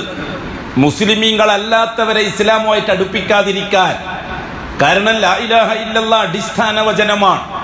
അടിസ്ഥാന വചനത്തിലേക്ക് എത്താതെ പകുതിക്ക് നിൽക്കാനും ഇസ്ലാമിനെ അതിൻ്റെ അടിസ്ഥാന വചനം ഉപയോഗിച്ച് അംഗീകരിക്കാതിരിക്കാനും വളരെ സമർത്ഥമായി ശൈത്താൻ മനുഷ്യ ചരിത്രത്തിന്റെ ആരംഭം തൊട്ട് തന്നെ മരിച്ചുപോയ മഹാന്മാർക്ക് ജാറങ്ങൾ നിർമ്മിച്ചും മരിച്ചുപോയവരെ മഹത്വവൽക്കരിച്ച് അള്ളാഹുവിനെ പകരക്കാരാക്കുകയും ചെയ്തു. എന്തിന്? ഇസ്ലാമിലേക്ക് വരുത്തി നിർത്താതിരിക്കാൻ. ഒരു മനുഷ്യനെ ഇസ്ലാമിലേക്ക് വരുന്നത് തടഞ്ഞു നിർത്താൻ. എന്നാൽ മുസ്ലിമായ ഒരാളിൽ നിന്ന് ഇസ്ലാമിനെ ഇല്ലാതാക്കി തീർക്കാൻ വേണ്ടിയിട്ട് എന്താണ് ശൈത്താന്റെ പ്രയോഗം? മുഹമ്മദുർ റസൂലുള്ളാഹിയിൽ വെള്ളം ചേർക്കല. ഇത് നമ്മുടെ ഗൗരവമായിട്ട് കാണണം. മുസ്ലിമായ ഒരാളെ ദീനുൽ ഇസ്ലാമിൽ നിന്ന് ഇല്ലാതാക്കി തീർക്കാൻ, പുറത്താക്കാൻ രണ്ടാമത്തെ ഷഹാദയിലാണ് ശൈത്താൻ ശ്രമിക്കുക. മുസ്ലിം അല്ലാത്ത ഒരാളെ ഇസ്ലാമിലേക്ക് വരുന്നത് ഇല്ലാതാക്കാൻ ഒന്നാമത്തെ ഷഹാദയിലാണ് ശ്രമിക്കുക, ലാ ഇലാഹ ഇല്ലല്ലാഹിലാണ് ശ്രമിക്കുക. ലാ ഇലാഹ ഇല്ലല്ലാഹുമായിട്ട് അടുക്കാൻ അനുവദിക്കൂല. അള്ളാഹുവിനെ സംബന്ധിച്ച്, അള്ളാഹുവിന്റെ മഹത്വത്തെ സംബന്ധിച്ചും അവന്റെ ജമാലത്ത്, ജലാലത്ത്, കമാലത്ത്, നവാലത്തുകളെ സംബന്ധിച്ചും അലമത്ത്, കിബിരിയായി കാര്യങ്ങളെ സംബന്ധിച്ചും ചർച്ച ചെയ്യാൻ അവനിക്ക് അവസരം കൊടുക്കൂല. ആ സ്ഥാനത്ത് അവൻ ആരെയാണ് ചർച്ച ചെയ്യുക? മരിച്ചുപോയ തങ്ങളെയും ഔലിയാക്കളെയാണ് ചർച്ച ചെയ്യുക. അള്ളാഹുമായി ബന്ധപ്പെട്ട സകല ജലാലത്ത്, ജമാലത്തുകളും ഔലിയാക്കൾക്ക് കൊടുക്കും, മഹാന്മാർക്ക് കൊടുക്കും. അതോടുകൂടി അവരുടെ ആവശ്യ നിർവഹണത്തിന് ആ മഹാന്മാരെ സമീപിക്കും. അവിടെ നിൽക്കും. പിന്നെ ഇങ്ങോട്ട് കടന്നു വരാൻ കഴിയില്ല, ലാ ഇലാഹ ഇല്ലല്ലാഹിലേക്ക് കടന്നു വരാൻ കഴിയില്ല. അതുകൊണ്ട് തന്നെ ജാറവുമായി ബന്ധപ്പെട്ട ഒരാൾക്കും ഖിയാമത്ത് നാൾ വരെ മുസ്ലിമാകാൻ കഴിയില്ല. ജാറവുമായി ബന്ധപ്പെട്ട ഒരാൾക്കും ഖിയാമത്ത് നാൾ വരെ മുസ്ലിമാകാൻ കഴിയില്ല. കാരണം അയാൾ അടിസ്ഥാന തത്വത്തിൽ ഒന്നാം ഭാഗത്തെ തൊട്ട് പൂർണ്ണമായും തടയപ്പെട്ട ആളാണ്. ജാറവുമാ ജാറത്തെ സമീപിക്കുന്ന, ജാറത്തിൽ അഭയം തേടുന്ന, ജാറത്തിൽ അന്തിയുറങ്ങുന്ന, ദൈനംദിന ജീവിത ആവശ്യങ്ങളെ ജാറവുമായി ബന്ധിപ്പിക്കുന്ന, അല്ലെങ്കിൽ വ്യക്തികളുമായി ബന്ധിപ്പിക്കുന്ന, ശൈഖുകളും വലിയുകളുമായി ബന്ധിപ്പിക്കുന്ന ഒരാൾക്കും ദീനുൽ ഇസ്ലാമിലേക്ക് കടന്നു വരാൻ കഴിയില്ല. കാരണം തുടക്കത്തിൽ തന്നെ അത് ബാത്തിലാണ്. ജാറം ലാ ഇലാഹ ഇല്ലല്ലാഹയെ ബാത്തിലാക്കാൻ ശൈത്താൻ ഉണ്ടാക്കിയെടുത്ത ഏർപ്പാടാണ്. എന്നാൽ ജാറങ്ങളുമായിട്ടൊന്നും അടുക്കാതെ, ജാറങ്ങളുമായൊന്നും ബന്ധപ്പെടാതെ, അള്ളാഹു അല്ലാത്ത ശക്തി വ്യക്തികളൊന്നും അഭയം തേടാതെ, ആവശ്യങ്ങളൊന്നും അള്ളാഹു അല്ലാത്തവരോട് പറയാൻ തയ്യാറാകാതെ, അള്ളാഹുവിൽ തന്നെ അഭയം തേടി മുസ്ലിമായി ജീവിക്കുന്ന ഒരാളെ ദീനുൽ ഇസ്ലാമിൽ നിന്ന് പുറത്താക്കാൻ ശൈത്താന്റെ ശ്രമം മുഹമ്മദി റിസാലത്തിൽ കൈകടത്തലാണ്. അതുകൊണ്ട് തന്നെയാണ് ഇസ്ലാമിക സമൂഹം അള്ളാഹുമായി ബന്ധപ്പെട്ട വിഷയത്തിലോ അള്ളാഹുമായി ബന്ധപ്പെട്ട മറ്റേതെങ്കിലും കാര്യങ്ങളിലോ സജീവമായി ചർച്ച ചെയ്യാതെ മുഹമ്മദുർ റസൂലുള്ളാഹി സ്വല്ലല്ലാഹു അലൈഹി വസല്ലമ തങ്ങളുമായി ബന്ധപ്പെട്ട കാര്യത്തിൽ ചർച്ച ചെയ്യേണ്ടി വന്നത്. തൗഹീദിന്റെ പ്രബോധകന്മാര് പോലും ലാ ഇലാഹ ഇല്ലല്ലാഹ് വളരെ ശക്തമായി പറയുമ്പോൾ മുഹമ്മദുർ റസൂലുള്ള പറയുന്നതിൽ അല്പസ്വല്പം വിട്ടുവീഴ്ചകളും അല്പസ്വല്പം അഡ്ജസ്റ്റ്മെന്റും നടത്തുന്നതിന്റെ രഹസ്യം എന്താ? അത് നാം വളരെ ഗൗരവമായിട്ട് കാണണം. ഒരു ഹിന്ദു മതസ്ഥനെ സംബന്ധിച്ചിടത്തോളം, ഒരു ക്രിസ്തു മതസ്ഥനെ സംബന്ധിച്ചിടത്തോളം, ഒരു ജൂത മതസ്ഥനെ സംബന്ധിച്ചിടത്തോളം അവരില്ല അള്ളാഹുമായി ബന്ധപ്പെട്ട വിഷയത്തിലാണ് അവർ ചർച്ച. മുഹമ്മദി റിസാലത്തുമായി ബന്ധപ്പെട്ട വിഷയത്തിൽ അവർക്ക് ചർച്ചകളില്ല.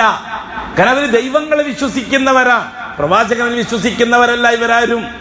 ദൈവങ്ങൾ വിശ്വസിക്കുന്ന ഈസ നബിയെ ദൈവമായിട്ടാണ് ക്രിസ്ത്യാനികൾ കാണുന്നത്, ഉസൈർ നബിയെ ദൈവമായിട്ടാണ് ജൂതന്മാര് കാണുന്നത്. അതേപോലെ മറ്റു പല വ്യക്തികളെയും ദൈവമായിട്ടാണ് മറ്റു മതക്കാർ കാണുന്നത്.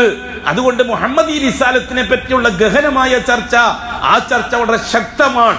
അതുകൊണ്ട് തന്നെ ഇസ്ലാമിന്റെ ശത്രുക്കൾ മധ്യകാലഘട്ടത്തിൽ ഏറ്റവും കൂടുതൽ ദ്രോഹിച്ചത് മുഹമ്മദി റിസാലത്തിലുള്ള ഷഹാദത്തിനെയാണ്, ലാ ഇലാഹ ഇല്ലല്ലാഹിലുള്ള ഷഹാദത്തിനെയല്ല. നിങ്ങൾ ചരിത്രം പരിശോധിച്ചാൽ നിങ്ങൾക്ക് മനസ്സിലാക്കാൻ സാധിക്കും. റസൂലുള്ളാഹി സ്വല്ലല്ലാഹു അലൈഹി വസല്ലമ തങ്ങളുടെ കാലഘട്ടത്തിലുടലെടുത്ത ഖവാരിജുകൾ മുതൽ അബ്ദുല്ലാഹി ബിൻ സബഅ, ഉസ്മാൻ റളിയല്ലാഹുവിന്റെ കാലഘട്ടത്തിൽ അബ്ദുല്ലാഹി ബിൻ സബഅ തുടങ്ങി വെച്ച തരീഖത്തി സംവിധാനം മുതൽ അവിടെ നിങ്ങോട്ടുള്ള മുഴുവൻ സംവിധാനം എടുത്തു നോക്കിയാൽ നിങ്ങൾക്ക് മനസ്സിലാക്കാൻ കഴിയും മുഹമ്മദി റിസാലത്തിന്റെ കണ്ഠകോടാളികളാണ് ഇവരൊക്കെ എന്ന് മനസ്സിലാക്കാൻ കഴിയും. എന്താ കാര്യം? മുസ്ലിമീങ്ങളെ ഇസ്ലാമിൽ നിന്ന് പുറത്തു ചാടിക്കാൻ രണ്ടാമത്തെ ഷഹാദയിൽ വെള്ളം ചേർത്താ മതി. ഒന്നാമത്തെ ഷഹാദയിൽ ഏതാണ്ട് മുസ്ലിമീങ്ങള് ലാ ഇലാഹ ഇല്ലല്ലാഹയുടെ അള്ളാഹുവിന്റെ കാര്യത്തില്, അള്ളാഹുമായി ബന്ധപ്പെട്ട കാര്യത്തിൽ അല്പസ്വല്പമൊക്കെ നാടൻ ആൾക്കാർ, ആണായാലും പെണ്ണായാലും നാടന്മാര് അള്ളാഹുവിനെ ഏതോ ഒരു ബഹുമാനിക്കപ്പെടുന്ന വസ്തുവായിട്ട് ഇങ്ങനെ മാറ്റി നിർത്തും. വേറൊന്നും പറയാനൊന്നും തയ്യാറാവൂല. എത്ര തോന്നിവാസിയാണെങ്കിലും അള്ളാനെ ചീത്തയൊന്നും ആരും പറയില്ല, അള്ളാനെ കുറ്റപ്പെടുത്തുകയും ചെയ്യില്ല, അള്ളാനെ മോശമാക്കുകയും ചെയ്യില്ല.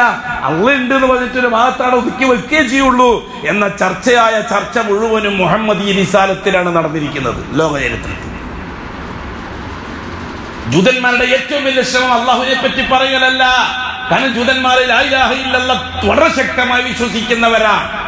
ലാ ഇലാഹ ഇല്ലല്ലാഹ് വളരെ ശക്തമായി വിശ്വസിക്കുന്നവരാണ് ജൂതന്മാർ. അള്ളാഹുവിനെ പറ്റിയുള്ള ചർച്ച തന്നെയാണ് ജൂതന്മാരെ പള്ളികളിൽ അന്നും ഇന്നും നടന്നുകൊണ്ടിരിക്കുന്നത്. ജൂതന്മാരെ വീടുകൾ നടക്കുന്നതും അള്ളാഹുവിനെ പറ്റിയുള്ള ചർച്ചയാണ്. ജൂതന്മാര് അറിവുള്ളവരാണ്. ലോകത്ത് ഏറ്റവും കൂടുതൽ വിവരമുള്ളവരാണ് ജൂതന്മാർ.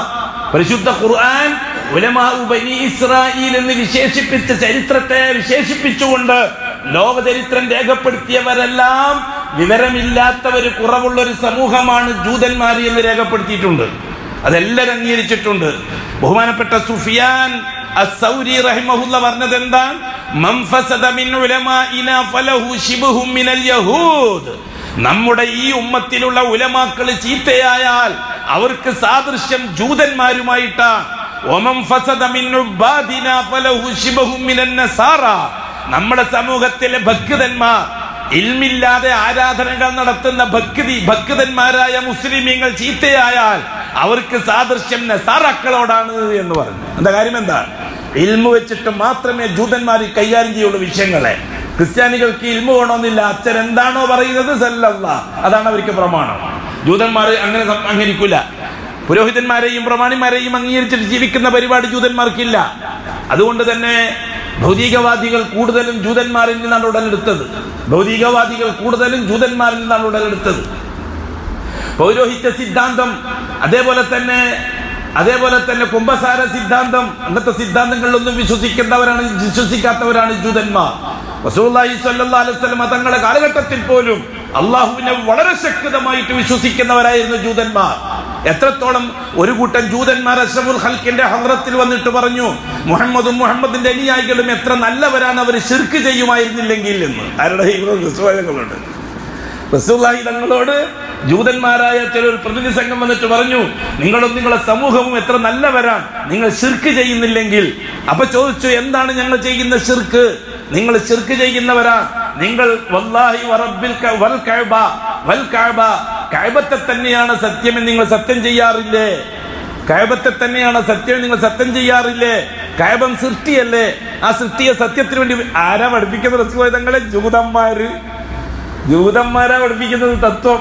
എത്രയുണ്ട് അവരുടെ തൗഹീദ്? ആലോചിച്ച് നോക്കിയേ. എന്താ അവർക്ക് കുഴപ്പം? മുഹമ്മദി റിസാലത്തിനാണ് വിഷയം. ദീനുൽ ഇസ്ലാമിനെ കൊല്ലാൻ ശത്രുക്കൾ ഉപയോഗിച്ച, ബുദ്ധിജീവികൾ ഉപയോഗിച്ച ഏറ്റവും വലിയ ആയുധം മുഹമ്മദുർ റസൂലുള്ളാഹിയാണ്.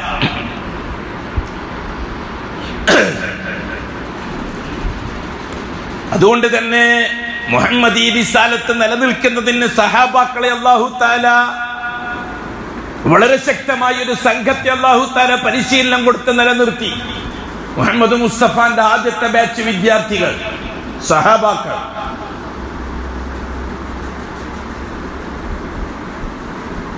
എന്തിനായിരുന്നു? ലാ ഇലാഹ ഇല്ലല്ലാഹ് പരമ്പരാഗതമായി നൂഹ് നബി മുതൽ ഇങ്ങോട്ട് ഈസ നബി വരെയുള്ള മുഴുവൻ റസൂലുകളും പ്രബോധനം ചെയ്ത ലാ ഇലാഹ ഇല്ലല്ലാഹ് അതാത് കാലഘട്ടത്തിലെ ജനത്തിൽ നിലനിൽക്കുന്നുണ്ട്. ഒരു ക്രിസ്ത്യാനിയോട് ഈ ആകാശത്തിന്റെയും ഭൂമിയുടെയും ഉടമസ്ഥൻ ആരാണെന്ന് ചോദിച്ചാൽ കർത്താവായ ദൈവം എന്നേ പറയുള്ളൂ, യേശുവാണെന്ന് പറയില്ല. നിന്റെ സൂക്കേട് മാറ്റിത്തന്താരാ, അത്ര യേശു എന്നേ പറയുള്ളൂ.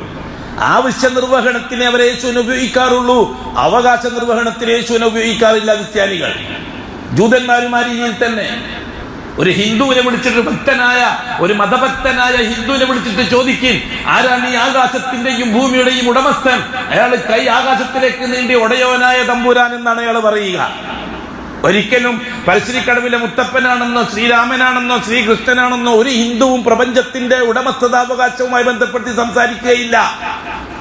എന്നുവെച്ചാൽ ചരിത്രത്തിൽ എന്നും ലാ ഇലാഹ ഇല്ലല്ലാഹ് അതിനൊരു കോട്ടവും തട്ടാതെ നിലനിൽക്കുന്നു. അത് തകർക്കാനുള്ള ഏർപ്പാടുകളാണ് ലോകത്തുണ്ടാക്കിയെടുത്തത് ശൈത്താൻ. അത് നിലനിൽക്കുമെന്നും എല്ലാവർക്കും അറിയുന്ന വിഷയവുമാണ്. കാരണം അത് ഫിത്രത്തിന്റെ ഭാഗമാണ്. അല്ലത്തി ഫത്തറന്നാസ അലൈഹാ, പ്രകൃതം, മനുഷ്യ പ്രകൃതവുമായി ബന്ധപ്പെട്ടതാണ് അള്ളാഹുവിനെ അംഗീകരിക്കുക എന്നത്. അത് മാറ്റാതെ കഴിയില്ല, ലോകത്താർക്കും കഴിയില്ല. അത് ഗൗരിയമ്മ ആയാലും സാധിക്കൂല. ഗൗരിയമ്മയും പറഞ്ഞത് ദൈവത്തെ ആലോചിച്ചിട്ട് ജീവിക്കുകയാണ് ഇപ്പോ എന്നാ, രാത്രി എഴുന്നേറ്റിട്ട്. അവസാന ജോലി അതാണ്, ദൈവത്തെ ചിന്തിക്കുക. പണ്ട് നായനാരും പറഞ്ഞ അങ്ങനെ തന്നെയാ. എനിക്ക് കഴിയുന്ന കാര്യങ്ങളൊക്കെ ചെയ്തു, ഈ കുട്ടനാട്ടിലെ വെള്ളം കയറിയിട്ട് മുങ്ങിയതിന് ഞാനാണോ ഉത്തരവാദി, അത് ദൈവത്തിന്റെ ഏർപ്പാടല്ലേ എന്നാ പറഞ്ഞത്. അങ്ങനെ ചിലപ്പോഴൊക്കെ വായിനങ്ങ് വീണുപോകും. എത്ര വലിയ യുക്തിവാദി നിരീശ്വരവാദിയാണെങ്കിലും അള്ളാഹുവിനെ പറ്റി ചിലപ്പോഴൊക്കെ വായിനങ്ങ് വീണുപോകും. എന്തുകൊണ്ടാണെന്നറിയോ? അത് ഫിത്രത്തിന്റെ ഭാഗമായതുകൊണ്ടാ, മനുഷ്യ പ്രകൃതത്തിന്റെ ഭാഗമായതുകൊണ്ടാ. മുഹമ്മദ് റിസാലത്ത് അങ്ങനെയല്ല. മുഹമ്മദ് റിസാലത്ത് പഠിച്ചംഗീകരിച്ചനുസരിച്ചേ പറ്റൂ, മനഃപൂർവ്വം ചെയ്തേ പറ്റൂ. ബുദ്ധി ഉപയോഗിച്ച്, ഇൽമ് ഉപയോഗിച്ച്, ചിന്തിച്ച്, കൃത്യമായി ദുആ ചെയ്ത്, വളരെ ശക്തമായി അതിനുവേണ്ടി പരിശ്രമിച്ചാലേ മുഹമ്മദ് റിസാലത്ത് നിലനിർത്തിക്കൊണ്ട് പോകാൻ പറ്റുള്ളൂ. ഇല്ലേ, എത്ര നല്ല തൗഹീദി പ്രബോധകനായാലും ശരി, അവൻ ഡിസ്മിസ് ചെയ്യപ്പെടും, അല്ലെങ്കിൽ സസ്പെൻഡ് ചെയ്യപ്പെടും. അതാണ് വിഷയം. മുഹമ്മദുർ റസൂലുള്ളാഹി എന്ന രണ്ടാം കലിമ യാഥാർത്ഥ്യമാക്കുന്നതിന്, ആ ഷഹാദത്ത് പ്രാവർത്തികമാക്കുന്നതിന്, അഷ്ഹദു, ഞാൻ ജീവിച്ച് തെളിയിക്കാൻ തയ്യാറാണ്, അന്ന മുഹമ്മദൻ റസൂലുള്ളാഹ്, തീർച്ചയായും മുഹമ്മദ് അള്ളാന്റെ റസൂലാണ്, അത് ജീവിച്ച് തെളിയിക്കാൻ ഞാൻ തയ്യാറാണ്. ഇതാണ് രണ്ടാമത്തെ ഷഹാദ. ഭയങ്കര കാര്യമാണ്. കാരണം ഭൂമിയിൽ ജീവിക്കുന്ന ഒരു മനുഷ്യനായ വ്യക്തിയുമായിട്ടാണ് ഷഹാദത്തിനെ ബന്ധപ്പെടുത്തേണ്ടത്. അള്ളാഹുമായിട്ട് ബന്ധപ്പെടുത്തുമ്പോൾ ഏതൊരു കുറ്റം കെട്ടവനാണെങ്കിലും ഉള്ളിൻ്റെ ഉള്ളിൽ അള്ളാഹ് എന്ന് പറയുമ്പോൾ ഒരടങ്ങലുണ്ടാവും, ഒരു ശാന്തത ഉണ്ടാവും. എന്ന മുഹമ്മദുർ റസൂലുള്ളാഹി സ്വല്ലല്ലാഹു അലൈഹി വസല്ലം ഭൂമിയിൽ ജീവിച്ച ഒരു ഉമ്മാന്റെയും ബാപ്പാന്റെയും മകനായി ജനിച്ച മുഹമ്മദ് എന്ന പ്രവാചകൻ ഒരു മനുഷ്യനാണ്. ഖുൽ ഇന്നമാ അന ബശറും മിസ്ലുക്കും യൂഹാ ഇലയ്യ, ഞാൻ നിങ്ങളെപ്പോലത്തെ ഒരു മനുഷ്യനാണ്. എനിക്കുള്ള പ്രത്യേകത, എനിക്ക് വഹി ഇറങ്ങുന്നു, നിങ്ങൾക്ക് വഹി ഇറങ്ങാറില്ല. പ്രത്യേകത. ഖുൽ ഇന്നമാ അന ബശറുൻ മിസ്ലുക്കും, ഞാൻ നിങ്ങളെപ്പോലത്തെ ഒരു മനുഷ്യനാണ്. എന്താ സംശയം? ഒരു മനുഷ്യനാണ് റസൂലുള്ളാഹി തങ്ങൾ. ആദമിന്റെ മകനാണ് റസൂലുള്ളാഹി തങ്ങൾ. ഹവ്വാന്റെ മക്കളുടെ കൂട്ടത്തിൽപ്പെട്ടാണ് റസൂലുള്ളാഹി തങ്ങൾ. 40-ാമത്തെ വയസ്സ് വരെ ഒരു മനുഷ്യനായി ജീവിച്ച വ്യക്തി. അതുകൊണ്ട് തന്നെ റസൂലുള്ളാഹി തങ്ങൾ പറഞ്ഞു, പക്ഷെ ഒരു പ്രത്യേകതയുണ്ട്, ഏത് വിഷയത്തിലും എന്റെ കാര്യത്തിൽ എനിക്കുള്ള പ്രത്യേകത, യൂഹാ ഇലൈഹി, എനിക്ക് വഹി ഇറങ്ങും, നിങ്ങൾക്ക് വഹി ഇറങ്ങില്ല. ആ വഹിയിൽ ഒന്നാമത്തെ കാര്യം എന്താ? ഇന്നമാ ഇലാഹുക്കും ഇലാഹും വാഹിദ്, അതാണ് ഒന്നാമത്തെ വഹി. എനിക്കിറങ്ങുന്ന വഹിയിൽ ഒന്നാമത്തെ വഹി ഏതാണ്? അല്ലാഹ് ഒന്ന് മാത്രം, എല്ലാ വിഷയത്തിലും വഹദാനിയത്തുള്ളവരാണ് അല്ലാഹ്. ഇതാണ് എന്നോട് പഠിപ്പിക്കപ്പെട്ട ഒന്നാമത്തെ വിഷയം. അതാണ് ഞാൻ നിങ്ങൾക്ക് പഠിപ്പിച്ചു തരുന്നത്. മുഹമ്മദ് ഈ റിസാലത്ത് തൗഹീദിന്റെ ഭാഗമാക്കിയത് തൗഹീദ് പ്രാവർത്തികമാക്കാനുള്ള വഴിയാ. അള്ളാഹു നിശ്ചയിച്ചെന്ന വഴി.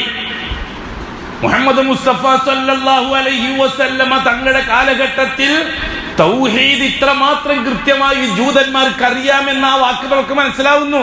പക്ഷെ ആ ജൂതന്മാരുടെ തൗഹീദ് അംഗീകരിച്ച ശരിയാകുകയില്ല.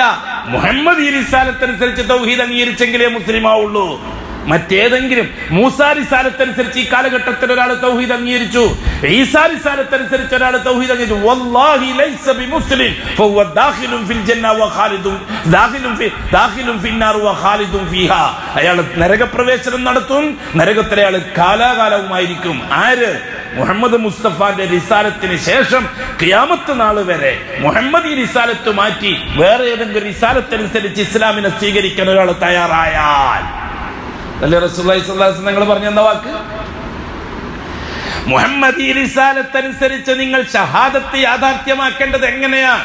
അശ്ഹദു അന്ന മുഹമ്മദർ റസൂലുള്ള പറയുന്നവർ, മുസ്ലിമീങ്ങൾ പള്ളിമുനാരത്തിൽ നിന്ന് മുഅദ്ദിൻ ബാങ്ക് വിളിക്കുമ്പോൾ പറയുന്ന അശ്ഹദു അന്ന മുഹമ്മദൻ റസൂലുള്ളാഹ്, അത്തഹിയ്യാത്ത് ഓതുമ്പോൾ അശ്ഹദു അന്ന മുഹമ്മദൻ അബ്ദുഹു വ റസൂലുഹു. ജീവിതത്തിന്റെ സകല മേഖലകളിലും രണ്ടാം ഷഹാദ പറയാത്തവരില്ല മുസ്ലിമീങ്ങൾ. എങ്കിൽ ആ രണ്ടാം ഷഹാദ വെറും പറച്ചലല്ല. അശ്ഹദു, ഞാൻ ജീവിച്ച് തെളിയിക്കാൻ തയ്യാറാണ് അല്ലാഹുവേ, അന്ന മുഹമ്മദൻ റസൂലുള്ളാഹ്, ഈ പറയുന്ന മുഹമ്മദ് നീ അയച്ച റസൂലാണ്, ഞാൻ ജീവിച്ചു തെളിയിക്കാൻ തയ്യാറാ. അതല്ല രണ്ടാമത്തെ ഷഹാദ. ഈ പറയുന്ന മുഹമ്മദ് അബ്ദുല്ലാന്റെ മോനാണ്, അതുകൊണ്ട് ഞാൻ ജീവിച്ചു തെളിയിക്കാൻ തയ്യാറാണ്. അല്ല, ഈ പറയുന്ന റസൂല് ആമിനാന്റെ മോനാണ്, മക്കക്കാരനാണ്, ഖുറൈശി തറവാട്ടുകാരനാണ്, വലിയ ചിന്തകനാണ്, വലിയ ശാസ്ത്രജ്ഞനാണ്, വലിയ ഇതൊന്നും കൊണ്ടും ഞാൻ അംഗീകരിക്കുന്നില്ല. റസൂലുള്ളാഹ്, നീ എനിക്ക് നിയോഗിച്ചു തന്ന റസൂലാണ്, അതുകൊണ്ട് ജീവിച്ചു തെളിയിക്കാൻ ഞാൻ തയ്യാറാണ്. അതാണ് രണ്ടാമത്തെ ഷഹാദന്റെ പൊരുൾ. പക്ഷെ കെട്ടിയാണ്. ആകാശത്തിന്റെ ഉടമസ്ഥനാണ് അല്ലാഹ്, അതുകൊണ്ട് അശ്ഹദു അല്ലാ ഇലാഹ ഇല്ലല്ലാഹ്.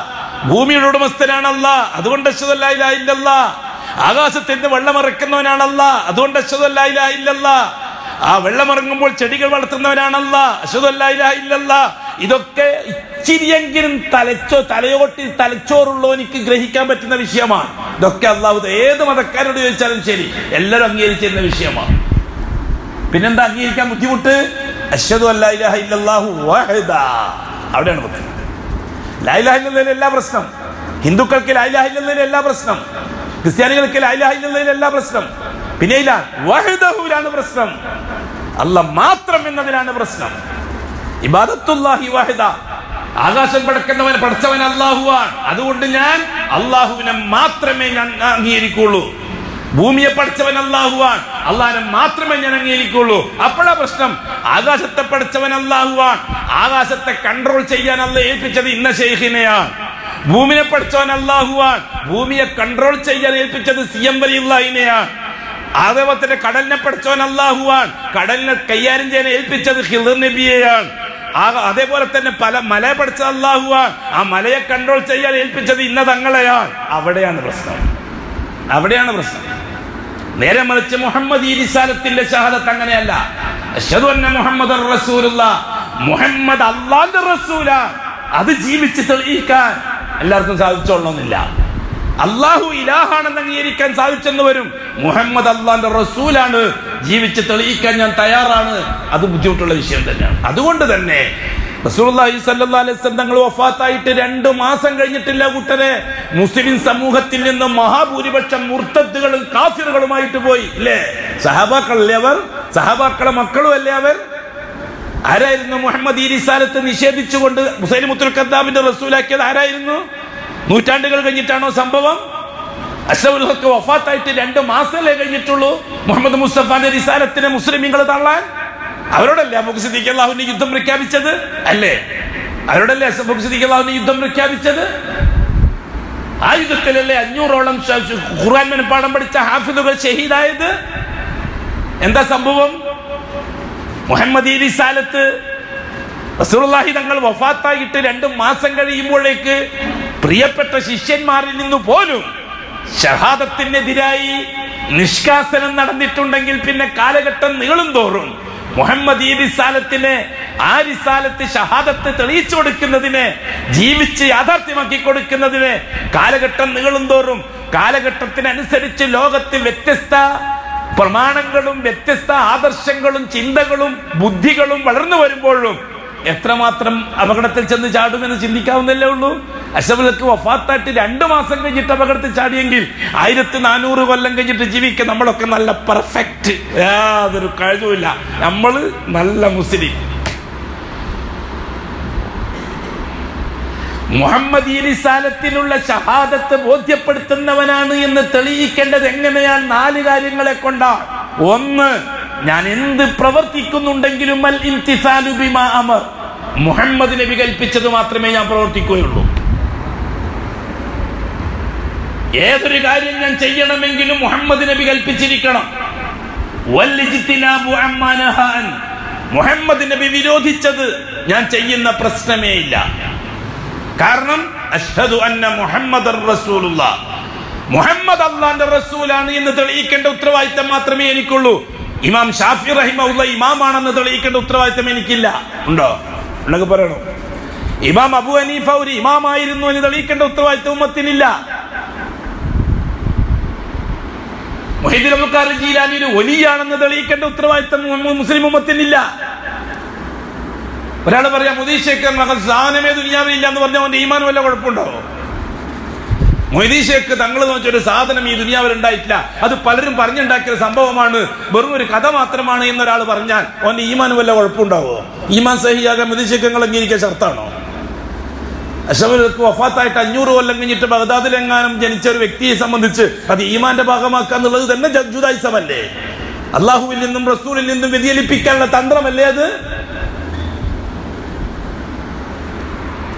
ബഹുമാനമുള്ള സുഹൃത്തുക്കളെ, മുഹമ്മദ് അല്ലാഹുവിന്റെ റസൂലാണ് എന്ന് തെളിയിക്കൽ എന്റെ ഉത്തരവാദിത്തത്തിൽപ്പെട്ടതാ.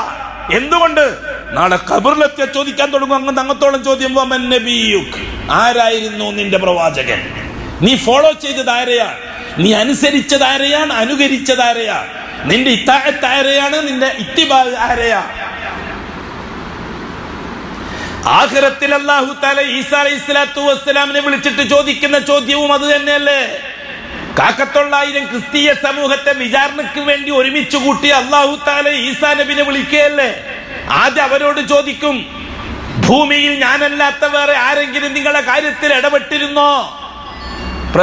കുട്ടികളില്ലാത്തവർക്ക് കുട്ടികളെ കിട്ടാൻ, രോഗമുള്ളവർക്ക് രോഗം മാറാൻ, കച്ചവടം ചെയ്യുന്നവർക്ക് ലാഭം കിട്ടാൻ ഞാനല്ലാത്ത വേറെ ആരെങ്കിലും ഇടപെട്ടിരുന്നോ? നിങ്ങൾ ഇടപെടുത്തിയിരുന്നോ? അപ്പോൾ അവര് പറയും, തീർച്ചയായിട്ടും മറിയമിന്റെ മകൻ യേശുവിനെയാണ് ഞങ്ങൾ ഇടപെടുത്തിയത്. പിന്നെ കൂടുതൽ അവരോട് ചോദിക്കുകയല്ല അല്ലാഹ്, പിന്നെ ചോദിക്കുന്ന മുഴുവനും ഈസാ നബിയെ വിളിച്ചിട്ടാണ്. ഈസാ അലൈഹിസ്സലാത്തു വസ്സലാമിനെ മനുഷ്യ സമൂഹത്തിന്റെ മുമ്പിൽ ഹാജരാക്കുകയാ. ഈസാ അലൈഹിസ്സലാത്തു വസ്സലാം മുട്ട് വിറച്ചുകൊണ്ടാണ് അല്ലാഹുവിന്റെ മുമ്പിൽ നിൽക്കുന്നത്. ഈ സമയത്ത് അല്ലാഹു ക്രിസ്ത്യാനികളും ബാക്കിയുള്ള മതക്കാരും കേൾക്കത്തക്ക വിധത്തിലാണ് ചോദിക്കുന്നത്, യാ ഈസാ ഇബ്നു മറിയം അൻത ഖുൽത ലിന്നാസി ഇത്തഖിദൂനി വ ഉമ്മി ഇലാഹൈനി മിൻ ദൂനില്ലാഹ്. സ്വകാര്യം വെച്ചിട്ട് ചോദിക്കുകയല്ല. ഈസാ നബിനെ സ്വകാര്യം വെച്ചിട്ട് ഒരു കുട്ടിനോട് കൂട്ടിക്കൊണ്ട് ചോദിക്കുകയല്ല. കോടിക്കണക്കിന് വരുന്ന ക്രിസ്ത്യാനികളെ, കോടിക്കണക്കിന് വരുന്ന അച്ഛന്മാര്, അമ്മമാര്, കോടിക്കണക്കിന് വരുന്ന മറ്റ് ആദമിന്റെ മക്കൾ മുഴുവനും എല്ലാവരും കേൾക്കത്തക്ക വിധത്തിൽ പരസ്യമായിട്ടാണ് വിചാരണ അല്ലാഹുവിന്റെ. യാ ഈസാ ഇബ്നു മറിയം, ഓ മറിയമിന്റെ മകൻ യേശു, അൻത ഖുൽത ലിന്നാസ്, ഈ കൂടിയിരിക്കുന്ന ക്രിസ്ത്യാനി സമൂഹത്തോട് നീ പറഞ്ഞതാണോ ഇത്തഖിദൂനി മിൻ ദൂനി ഉമ്മി വ ഇലാഹൈനി മിൻ ദൂനില്ലാഹ്, നിങ്ങൾക്ക് എന്ത് ആവശ്യമുണ്ടെങ്കിലും എന്നെ എന്റെ ഉമ്മാനെയും വിളിച്ചാൽ മതി എന്ന് നീ പറഞ്ഞു കൊടുത്തതാണോ ഈസാ? പറ. ഒന്ന് ആലോചിച്ച് നോക്കട്ടെ, ഈസാ നബിന്റെ അന്നത്തെ അവസ്ഥ ഒന്ന് ആലോചിച്ച് നോക്കിയേ. ഇതാണ് വിചാരണന്റെ രീതി. അതുകൊണ്ട് തന്നെയാണ് അഷ്റഫുൽ ഖൽഖ് സ്വല്ലല്ലാഹു അലൈഹി വസല്ലം വഫാത്താകുന്ന സന്ദർഭത്തിൽ പറഞ്ഞത്, ലഅനല്ലാഹുൽ യഹൂദ വന്നസ്സാറ, യഹൂദ നസാറക്കളുടെ കാര്യത്തിൽ അല്ലാഹു തആല, അല്ലാഹു അവരെ തൊലക്കട്ടെ. ഇത്തഖദു ഖുബൂറ അംബിയാഇഹിം മസാജിദ്, അവരുടെ പ്രവാചകന്മാർ മരിച്ചാൽ അവരുടെ ഖബറുകളെ ആരാധനാ കേന്ദ്രമാക്കിയവരാണ് അവർ. അവര് തൊലയട്ടെ, അല്ലാഹു അവരെ തൊലക്കട്ടെ എന്ന് വഫാത്തിന്റെ സമയത്ത് അഷ്റഫുൽ ഗൗരവത്തോടെ പറഞ്ഞു. എന്തിനാണെന്നറിയോ? ഹബീബായ തങ്ങൾക്ക് ഒരൊറ്റൊരു ആശങ്ക മാത്രമേ ഉള്ളൂ വഫാത്താകുന്ന സന്ദർഭത്തിൽ. അതെന്താണ്? അഷ്റഫുൽ ഖൽഖിന്റെ വഫാത്തിന് ശേഷം അഷ്റഫുൽ ഖൽഖിന്റെ ഖബറ് മുസ്ലിമീങ്ങൾ ആരാധനാ കേന്ദ്രമാക്കി കളയുമോ എന്നൊരു പേടി മാത്രം, വേറെ ഒരാശങ്കയും നബി തങ്ങൾക്കില്ല. അതുകൊണ്ടാണ് രോഗം പിടിപെട്ട് പനി പിടിച്ച് തലവേദന കൊണ്ട് കഷ്ടപ്പെട്ട് കഴിഞ്ഞുകൂടുന്ന സന്ദർഭത്തിൽ ബോധം കെടും, ചിലപ്പോ പുതപ്പെട്ട് മൂടിക്കിടക്കുന്ന റസൂലുള്ളാഹിതങ്ങൾ, നല്ല വിറക്കുന്ന ശീലം, ഭയങ്കര പ്രശ്നം, ബോധവും പോകുന്നുണ്ട് ഇടക്കിടക്ക്.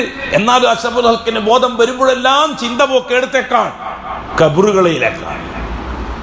മരിച്ചുപോയ അംബിയാ മുർസലീങ്ങളുടെ ഖബറുകളെ പോലെ എന്റെ ഖബറിയും മരാക്കി കളയുമോ? ആശങ്കയുണ്ട്.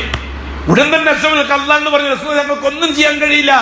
അഷ്റഫുൽ ഖൽഖിന്റെ വഫാത്തിന് ശേഷം അഷ്റഫുൽ ഖൽഖിന് ഒന്നും ചെയ്യാൻ കഴിയില്ല. ഉമ്മത്തിന്റെ ഒരു കാര്യത്തിലും ഇടപെടാൻ നബി തങ്ങൾക്ക് കഴിയില്ല. അതുകൊണ്ട് തന്നെ അഷ്റഫുൽ ഖൽഖ് ആശങ്ക അല്ലാഹുവിനെ അറിയിച്ചു. അല്ലാഹുമ്മ ലാ തജ്അൽ ഖബരി വസനൻ യുഅബദ്. ഏ അല്ലാഹ്, സമൂഹത്തിൽ എന്തെങ്കിലും ആവശ്യങ്ങൾ നേരിടുമ്പോൾ അത് ആ ആവശ്യങ്ങൾ പറയാനും ആ ആവശ്യങ്ങൾ കേൾപ്പിക്കാനും പരാതിയുമായി എന്റെ അടുത്ത് എത്തുന്ന ഖബർ ആക്കിയേക്കല്ലേ അല്ലാഹുവേ. എന്റെ ഖബർ നീ ആരാധനാ കേന്ദ്രമാക്കിയേക്കല്ലേ അല്ലാഹ്. എന്റെ ഖബർ നീ പൂജപ്പറമ്പാക്കിയേക്കല്ലേ അല്ലാഹ്. എന്റെ ഖബർ നീ ഉറൂസ് പറമ്പാക്കിയേക്കല്ലേ അല്ലാഹ്. നേർച്ചപ്പറമ്പാക്കിയേക്കല്ലേ അല്ലാഹ്. വളരെ വളരെ കർശനമാണ്. മാത്രമല്ല റസൂലുള്ളാഹി സ്വല്ലല്ലാഹു അലൈഹി വസല്ലം സഹാബാക്കളോട് കുറച്ച് ദിവസങ്ങൾക്ക് മുമ്പ് ചോദിച്ചു, എന്റെ കൽബിനെ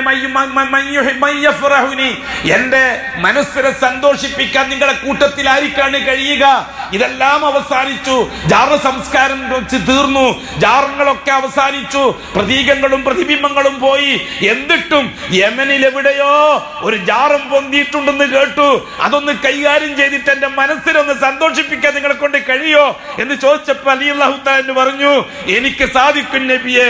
7 പ്രാവശ്യം ദുആ ചെയ്തിട്ടാണ് അലി അല്ലാഹു തആല അന്നുവിനെ അയച്ചത് അങ്ങേക്ക്. എന്നിട്ട് അത് മുഴുവനും കൈകാര്യം ചെയ്ത് വന്നിട്ട് പറഞ്ഞു, ആയിട്ടില്ല, നിങ്ങൾ അവരുടെ കേന്ദ്രത്തിൽ എത്തിയിട്ടുള്ളൂ, അവരടുത്ത് എത്തിയിട്ടില്ല. വീണ്ടും പോയി. അപ്പോഴാണ് അവിടെ എന്താ പേര് മറന്നുപോയി, ആ പ്രതീകം, ആ ആരാധനാ കേന്ദ്രത്തിലെ അതിന്റെ പ്രതീകമായി പരിഗണിച്ച വ്യക്തി അതിനെ തകർത്ത് തരിപ്പണമാക്കി വന്നിട്ട് പറഞ്ഞു, റസൂലുള്ളാഹി തങ്ങളെ ഞാൻ ചെയ്തു. റാഹത്തായി എന്നുവെച്ചാൽ അർത്ഥം, റസൂലുള്ളാഹിന്റെ ജീവിതത്തിന്റെ അവസാന കാലഘട്ടത്തിൽ ഏറ്റവും വലിയ പ്രശ്നം ജാറങ്ങൾ തന്നെയായിരുന്നു എന്നാണ്. ഈ ഉമ്മത്തിന്റെ കാര്യത്തിൽ വേറെ ഒന്നും റസൂലുള്ളാഹി തങ്ങൾക്ക് ഭയമില്ല. റസൂലുള്ളാഹി തങ്ങൾ പറയുകയും ചെയ്തല്ലോ, വല്ലാഹി മാ അഖ്ശാ അലൈക്കും വല്ലാഹി മാ അഖ്ശാ അലൈക്കുമുൽ ഫഖർ. ഭൗതിക സംവിധാനങ്ങളെ പറ്റി പറഞ്ഞത് എന്താ?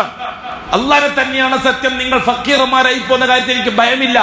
എന്റെ സമുദായം സാമ്പത്തിക ശേഷിയില്ലാതെ അന്നന്ന് അധ്വാനിച്ച് അന്നന്ന് ജീവിക്കുന്ന സമൂഹം, എനിക്കൊരു ഭയവും അക്കാര്യത്തിലില്ല. അവരുടെ കാര്യത്തിൽ എനിക്ക് ഭയമുള്ളൊരു വിഷയമുണ്ട്. എന്താ? വലാകിന്നി അഖ്ശാ അലൈക്കും അൻ തുബ്സത അലൈക്കുമുദ് ദുനിയാ കമാ ബുസിതത അലാ മൻ കാന ഖബലക്കും. സാമ്പത്തിക ശേഷി വർദ്ധിക്കും നിങ്ങൾക്ക് നിങ്ങളെ പൂർവികന്മാരെ പോലെ. ഫതനാഫസുഹാ കമാ തനാഫസുഹാ. സാമ്പത്തികം വർദ്ധിപ്പിക്കാൻ വേണ്ടി നിങ്ങൾ എന്ത് തോന്നിയവാസവും ചെയ്യും നിങ്ങളെ പൂർവികന്മാരെ പോലെ. ഫതുഹ്ലികക്കും കമാ ഹ്ലകതുഹും. ആ സമ്പത്ത് നിങ്ങളെ നശിപ്പിക്കും നിങ്ങളെ പൂർവികന്മാരെ നശിപ്പിച്ചതുപോലെ. അതാണ് ഭൗതിക കാര്യത്തിൽ നിങ്ങളുള്ള എനിക്കുള്ള പേടി എന്ന് പറഞ്ഞത്. അങ്ങനെ ഭൗതിക കാര്യത്തിൽ ഉമ്മത്തിനെ പറ്റിയുള്ള പേടി ഫഖീർത്തരമല്ല, ദാരിദ്ര്യമല്ല. വല്ലാഹി ദാരിദ്ര്യം കൊണ്ട് മുസ്ലിമീങ്ങൾക്കൊന്നും നഷ്ടപ്പെടാനില്ല. സമ്പത്ത് കൊണ്ട് മുസ്ലിമീങ്ങൾക്ക് പലതും നഷ്ടപ്പെടാനുണ്ട്. അവർ ഈമാൻ വരെ നഷ്ടപ്പെടാനുണ്ട്.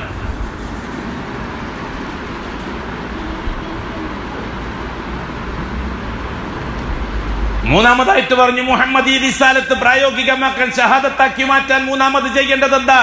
അത്തസ്ദീഖു ബിമാ അഖ്ബർ. മുഹമ്മദ് മുസ്തഫ എന്തു പറഞ്ഞാലും അത് സത്യമാണ്. എന്താ കാര്യം?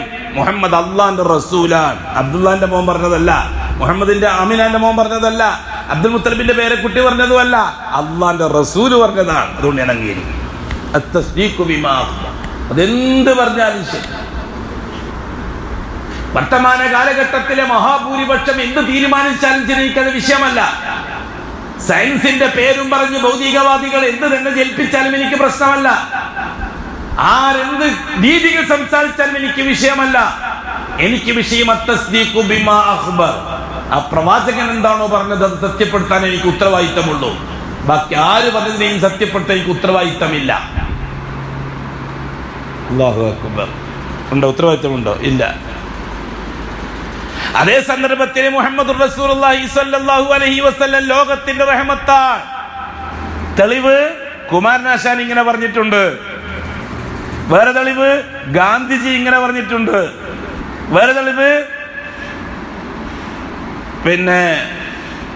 പിന്നെ വിവേകാനന്ദൻ ഇങ്ങനെ പറഞ്ഞിട്ടുണ്ട്. ഇപ്പൊ അതാ പരിപാടി. ഇപ്പൊ റസൂലുള്ളാഹി നിങ്ങളെ മഹത്വപ്പെടുത്താനുള്ള തെളിവ് എന്താണ്? കുമാരനാശാന്റെ ആയത്തുകള്.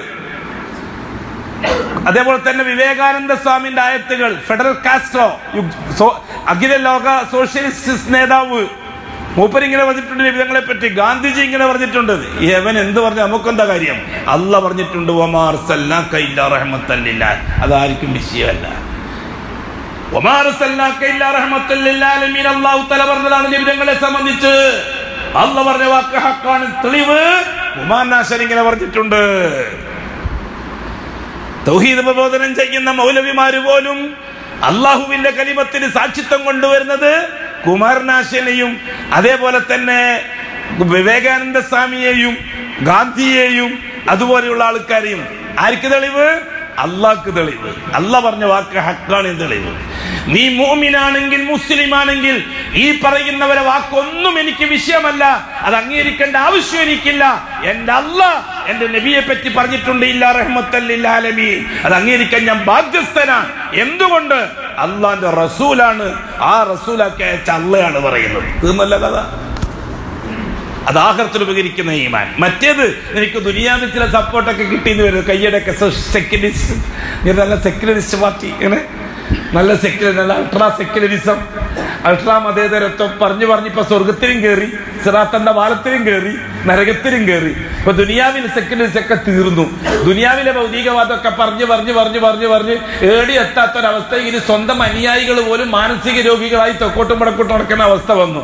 അത് ഇടതുപക്ഷമായാലും വലതുപക്ഷമായാലും മുമ്പക്ഷമായാലും പിൻപക്ഷമായാലും ഏത് പക്ഷമായാലും സ്വന്തം അനുയായികൾ മാനസിക രോഗികളാണ് എന്ന് തെളിയാൻ തുടങ്ങിയിരിക്കുകയാണ്. അപ്പം മെല്ലെ ഇനി എങ്ങോട്ടാ കയറേണ്ടത്? ഒന്ന് കബറിലേക്ക് കയറി നോക്കാം, ഒന്ന് സിറാത്തിലേക്ക് കയറി നോക്കാം, പാലത്തിലേക്ക്, ഒന്ന് സ്വർഗത്തിലേക്ക്, ഒന്ന് നരകത്തിലേക്ക്. അതൊക്കെ കേട്ടൊന്ന് ഒച്ചപ്പാടുണ്ടാക്കി നോക്കിയാൽ അങ്ങനെയെങ്കിലും അനുയായികളെ മുമ്പിൽ ഒന്ന് ഉറപ്പിച്ചു നിർത്താൻ പറ്റുമോ നോക്കാം. എന്ത് പറഞ്ഞാലും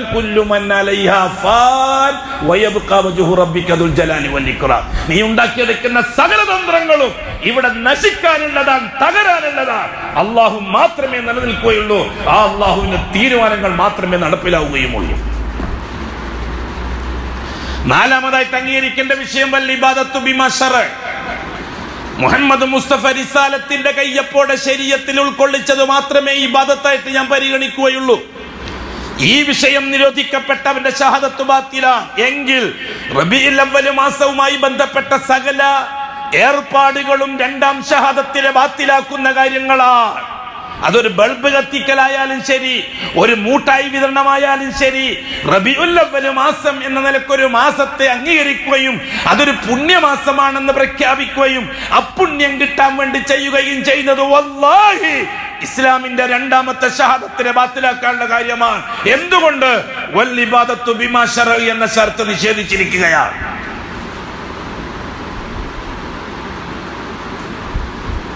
ആദരിക്കാൻ പറഞ്ഞ മാസങ്ങളിലും റബീഉൽ അവ്വലില്ല, അനുഷ്ഠിക്കാൻ പറഞ്ഞ മാസങ്ങളിലും റബീഉൽ അവ്വലില്ല. ഉണ്ട് എന്ന് പറയുന്നത് പച്ചക്കള്ളമാണ്. ഒന്നാമത്, ഇത്രയും പുണ്യമുള്ള മാസം അഷ്റഫുൽ ഖൽഖ് ഉമ്മത്തിനെ അറിയിച്ചില്ല. അപ്പൊ അഷ്റഫുൽ ഖൽഖ് ഉമ്മത്തിനെ വഞ്ചിച്ചു എന്നായി. അപ്പൊ തന്നെ ഷഹാദത്ത് ബാത്തിലായി, കുഫറിന്റെ പടവുകളിലെത്തി. റബീഉൽ അവ്വൽ റസൂലുള്ളാഹി തങ്ങളുടെ ജനിച്ച ദിവസത്തെ പരിഗണിച്ചുകൊണ്ടൊരു ദീനാർ ചെലവഴിച്ചാൽ അവൻ സ്വർഗത്തിൽ പോകുമെന്ന് ജാമ്യം നിൽക്കുന്ന അബൂബക്കർ സിദ്ദീഖ് പറഞ്ഞു എന്ന്. അബൂബക്കർ സിദ്ദീഖ് ജീവിച്ചിരിക്കുന്ന കാലത്ത് ഒരാളോടും അത് പറഞ്ഞില്ല എങ്കിൽ അബൂബക്കർ സിദ്ദീഖും ഇൽമ മറച്ചു വെച്ചാള്.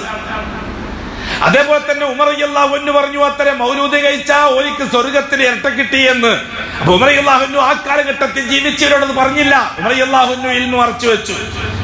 500 കൊല്ലം കഴിഞ്ഞതിന് ശേഷമുള്ള ഏതോ സൂഫി ശൈഖിനാണ് അത്ര അബൂബക്കർ സിദ്ദീഖ് കിട്ടിയ, അബൂബക്കർ സിദ്ദീഖ് പറഞ്ഞ ഇൽമ കിട്ടിയത്, ഉമർ റളിയല്ലാഹു അൻഹു പറഞ്ഞ ഇൽമ കിട്ടിയത്, അലി റളിയല്ലാഹു അൻഹു പറഞ്ഞ ഇൽമ കിട്ടിയത്, ഉസ്മാൻ റളിയല്ലാഹു അൻഹു പറഞ്ഞ ഇൽമ കിട്ടിയത്. 400 കൊല്ലത്തെ മുസ്ലിമീങ്ങൾക്ക് അവകാശം നിഷേധിച്ചവരാണ് ആര്? ഈ അബൂബക്കർ, ഉമർ, ഉസ്മാൻ, അലി. ഇവരെ ഭാഷ അനുസരിച്ച് എങ്കിൽ ഇവരെ വിധി എന്താണ് ഇസ്ലാമിൽ? വേറൊരാള് സൂറത്ത് യൂനുസിൽ അല്ലാഹു തആല ഫബിദാലിക ഫൽയഫറഹു, മോമിനീങ്ങൾ ആ മഹത്തായ അനുഗ്രഹത്തിൽ സന്തോഷിച്ചു കൊള്ളട്ടെ. അതിനർത്ഥം വെച്ചു അത് മുഹമ്മദ് നബിയാണ്, മുഹമ്മദ് നബിന്റെ ജന്മമാണ് അതുകൊണ്ട് ഉദ്ദേശിക്കുന്നത് എന്ന്. 500 കൊല്ലം ജീവിച്ചവർക്ക് ആർക്കും അങ്ങനെ ഒരു അർത്ഥമുണ്ടെന്ന് മനസ്സിലായില്ല. മുളഫർ രാജാവിന്റെ കൊട്ടാര പണ്ഡിതന്മാര് മുളഫർ രാജാവിന്റെ അടുത്ത് നിന്ന് കൈമടക്കും വാങ്ങി ബിരിയാണിയിൽ നിന്ന് വയല് പറഞ്ഞപ്പോ പറഞ്ഞ വാക്കാണ്. അതാണ് റബീഉൽ അവ്വൽ മാസത്തിൽ മുഹമ്മദ് നബി ജനിച്ചത് സന്തോഷിക്കാനാണ് അള്ളാഹ് പറഞ്ഞത്. അള്ളാഹ് പറഞ്ഞത് വരെ തെളിവായി വന്നു. ഇപ്പോഴിതാ പുതിയ നൂറ്റാണ്ടിൽ പുതിയ തഫ്സീറുമായിട്ട് ചില ഷീഈ മൊല്ലമാര്, കടുകട്ടിയുള്ള മൊല്ലമാര്, അപകടകാരികളായ മൊല്ലമാര് വന്നിരിക്കുന്നു. വല്ലൈലി ഇദാ സജാ, വല്ലൈലി മുഹമ്മദ് മുസ്തഫാനെ ജനിച്ച രാത്രിയെ തന്നെയാണ് സത്യം. ആരാണ് അപകടകാരികൾ? RSSകാരോ, BJPക്കാരോ, ക്രിസ്ത്യാനികളോ, ജൂതന്മാരോ? നാം പലപ്പോഴും പറഞ്ഞവരെ വല്ലാഹി സുമ്മ വല്ലാഹി അപകടകാരികൾ ഷിയാക്കളാണ്. ഇറാൻ മുതൽ കേരളം വരെ ദീനുൽ ഇസ്ലാമിന്റെ നമ്പർ 1 ശത്രുക്കൾ ഷിയാക്കളാണ്. അടിസ്ഥാന ശത്രുക്കൾ ഷിയാക്കളാണ്. അനുബന്ധ ശത്രുക്കൾ മാത്രമാണ് ക്രിസ്ത്യാനിസം, അനുബന്ധ ശത്രുക്കൾ മാത്രമാണ് ജൂതായിസം, അനുബന്ധ ശത്രുസം മാത്രമാണ് ഫാസിസം. അടിസ്ഥാന ശത്രു ഷീയിസമാണ്. അവർ ലാ ഇലാഹ ഇല്ലല്ലാഹ് കൊടുത്ത ഷഹാദത്തിനെ ബാത്തിലാക്കിയവരാണ്. ജാറങ്ങളെ കൊണ്ട് മുഹമ്മദുർ റസൂലിനെ കൊടുത്ത ഷഹാദത്തിനെ ബാത്തിലാക്കിയവരാണ്. തരീഖത്തുകളെ കൊണ്ടും സൂഫിസം കൊണ്ടും രണ്ട് രീതിയിലും ഷഹാദത്ത് ബാത്തിലായവർ. നാളെ ആഖിറത്തിൽ അള്ളാഹുവിന്റെ മുമ്പിൽ ഏറ്റവും കൂടുതൽ കണക്ക് ചോദ്യം നടക്കപ്പെടുന്നതും ഇന്ന് ദുനിയാവിൽ ചർച്ച ചെയ്യപ്പെടുകയും ഇസ്ലാമിന്റെ പേരിൽ ചർച്ച ചെയ്യപ്പെടുകയും ചെയ്യേണ്ട ഏക സമൂഹം ഇവിടുത്തെ 98% വരുന്ന ഷിയാക്കളാണ്.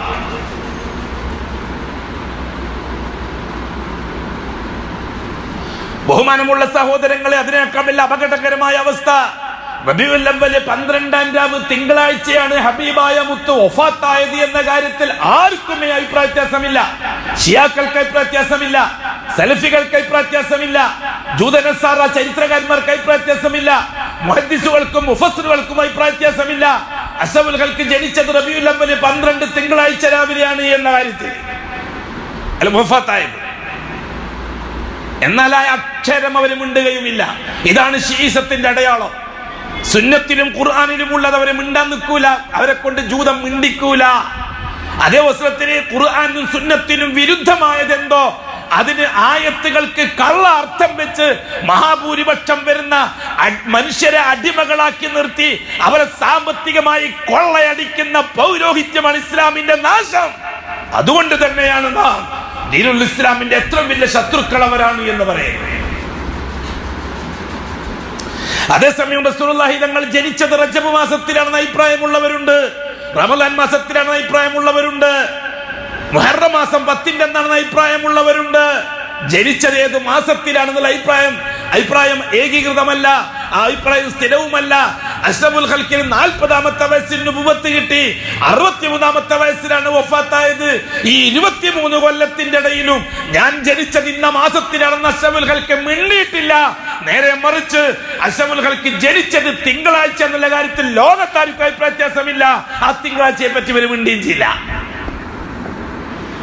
ആ തിങ്കളാഴ്ചയെ പറ്റി ഇവർ മിണ്ടിയും ചെയ്യില്ല. റബീഉൽ അവ്വൽ 12 തിങ്കളാഴ്ച വന്നാൽ തന്നെയും അത് ഒളിപ്പിച്ചു വെക്കും. കാരണം ബിരിയാണിയാണ് കേസ്, ചാപ്പാടും കൈമടക്കുമാണ് കേസ്, സാമ്പത്തികവും നേതൃത്വവുമാണ് കേസ്.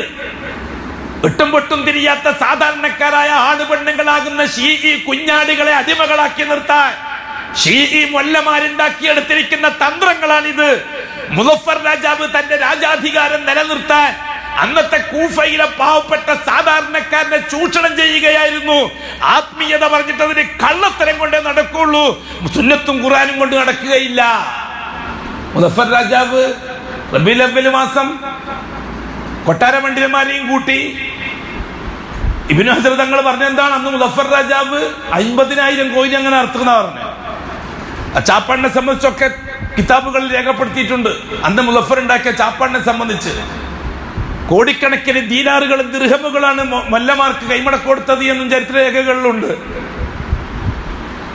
അങ്ങനെ പാട്ടുപാടുന്നവര് വേറെ, പ്രസംഗിക്കുന്നവര് വേറെ, കഥ പറയുന്നവര് വേറെ, കഥാപ്രസംഗം വേറെ, ഡാൻസ് നൈറ്റ് വേറെ, ഡ്രാമ നൈറ്റ് വേറെ, എല്ലാം മുസഫർ രാജാവ് ഉണ്ടാക്കി. എന്താ കാര്യം എന്നറിയോ? കൂഫക്കാരാണ്, എപ്പോഴും ഭരണകൂടത്തിനെതിരായിട്ട് വിപ്ലവം ഉണ്ടാക്കുന്നവരാണ് അവർ. അലിയുള്ളാഹിന്റെ കാലത്ത് തുടങ്ങിയതാണ്, അത് ഇപ്പം തീരുന്നില്ല, എപ്പം തീരുന്നില്ല. ഇവർക്ക് അങ്ങനെയാണ്. അവരെ ഒതുക്കി നിർത്താൻ ഒരു കാർണിവലായിരുന്നു റബീഉൽ അവ്വൽ നടത്തിയത് മുസഫർ രാജാവ്. ആ കാർണിവലാണ് ഇപ്പോഴും നടന്നുകൊണ്ടിരിക്കുന്നത്. പ്രത്യേകിച്ച് നിങ്ങളെ കാസർഗോഡ് ഡിസ്ട്രിക്റ്റിൽ, കാസർഗോഡ് ജില്ലയിൽ, കേരളത്തിൽ മുഴുവനും യാത്ര ചെയ്താൽ റബീഉൽ അവ്വൽ മാസം ക്രിസ്ത്യൻ പള്ളി പോലെ ആയിരിക്കും മുസ്ലിം പള്ളികൾ മുഴുവനും. ക്രിസ്തുമസിന് ക്രിസ്ത്യൻ പള്ളി എങ്ങനെയാണോ അതേപോലെയാണ് റബീഉൽ അവ്വൽ മാസം മുസ്ലിം പള്ളി.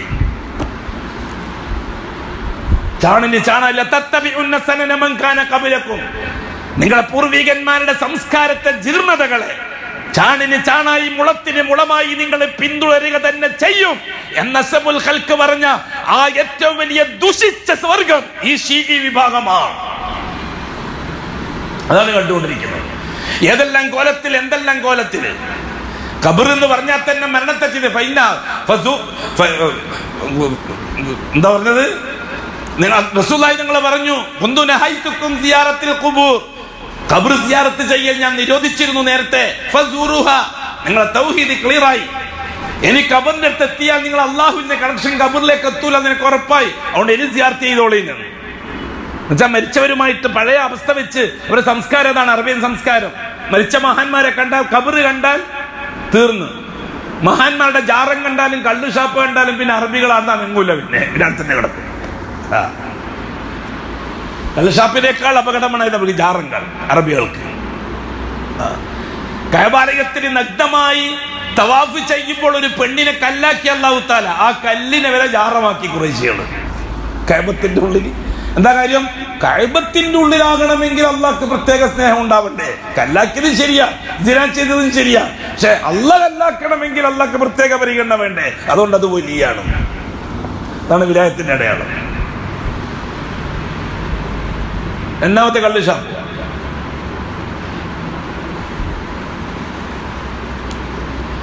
ബഹുമാനമുള്ള സഹോദരന്മാരെ, സ്നേഹിതന്മാരെ, ആ സിയാറത്ത് ഇപ്പോൾ എടുത്തിന്നറിയുമോ?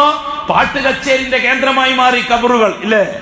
അൽഫാത്തിയ പോയി, ഇപ്പോ യാസീനോത്തും പോയി, ഇപ്പൊ നല്ല കച്ചേരിയാ കബർ പുറത്ത്. കുറെ മുലാക്കുട്ടി, കുറെ ഷീ കുട്ടികള് നല്ല വെളുത്ത വസ്ത്രവും ധരിച്ച് കബറും മീസാങ്ങൾ എടുത്തിട്ട് പാട്ട് പാടുക. റബ്ബനാ യാ റബ്ബനാ തുണ നൽകനേ യാ റബ്ബന. പാട്ടിട്ടില്ലേ? കബർ പുറത്ത് പാട്ടെന്ന് വെച്ചാൽ ഈ ഉമ്മത്തിനേക്കാൾ നശിച്ച വർഗം ഭൂലോകത്തിൽ ജനിക്കാനുണ്ടോ? കബറും പുറത്ത് പോയിട്ട് കച്ചേരി നടത്തുന്നവരെക്കാൾ അപകടകാരികൾ. മഹാന്മാരായ ഔലിയാക്കളുടെ കബറും പുറത്ത് പോയിട്ട് വീണ സിത്താരകൾ വെച്ച് ഗസൽ പാടുന്ന അപകടകാരികളെ ആരാധ്യന്മാരാക്കി കാണുന്ന ഈ മൊല്ലമാർ ഈ ഭൂമിക്ക് നാശമാണ്. ഇന്ന് ആകാശത്തിന്റെ ചോട്ടിൽ ജീവിക്കുന്ന ജീവികളിൽ ഈ മൊല്ലമാരെക്കാൾ വൃത്തികെട്ട വർഗം വേറെയില്ല. റസൂലുള്ളാഹി ഞങ്ങൾ പറഞ്ഞു.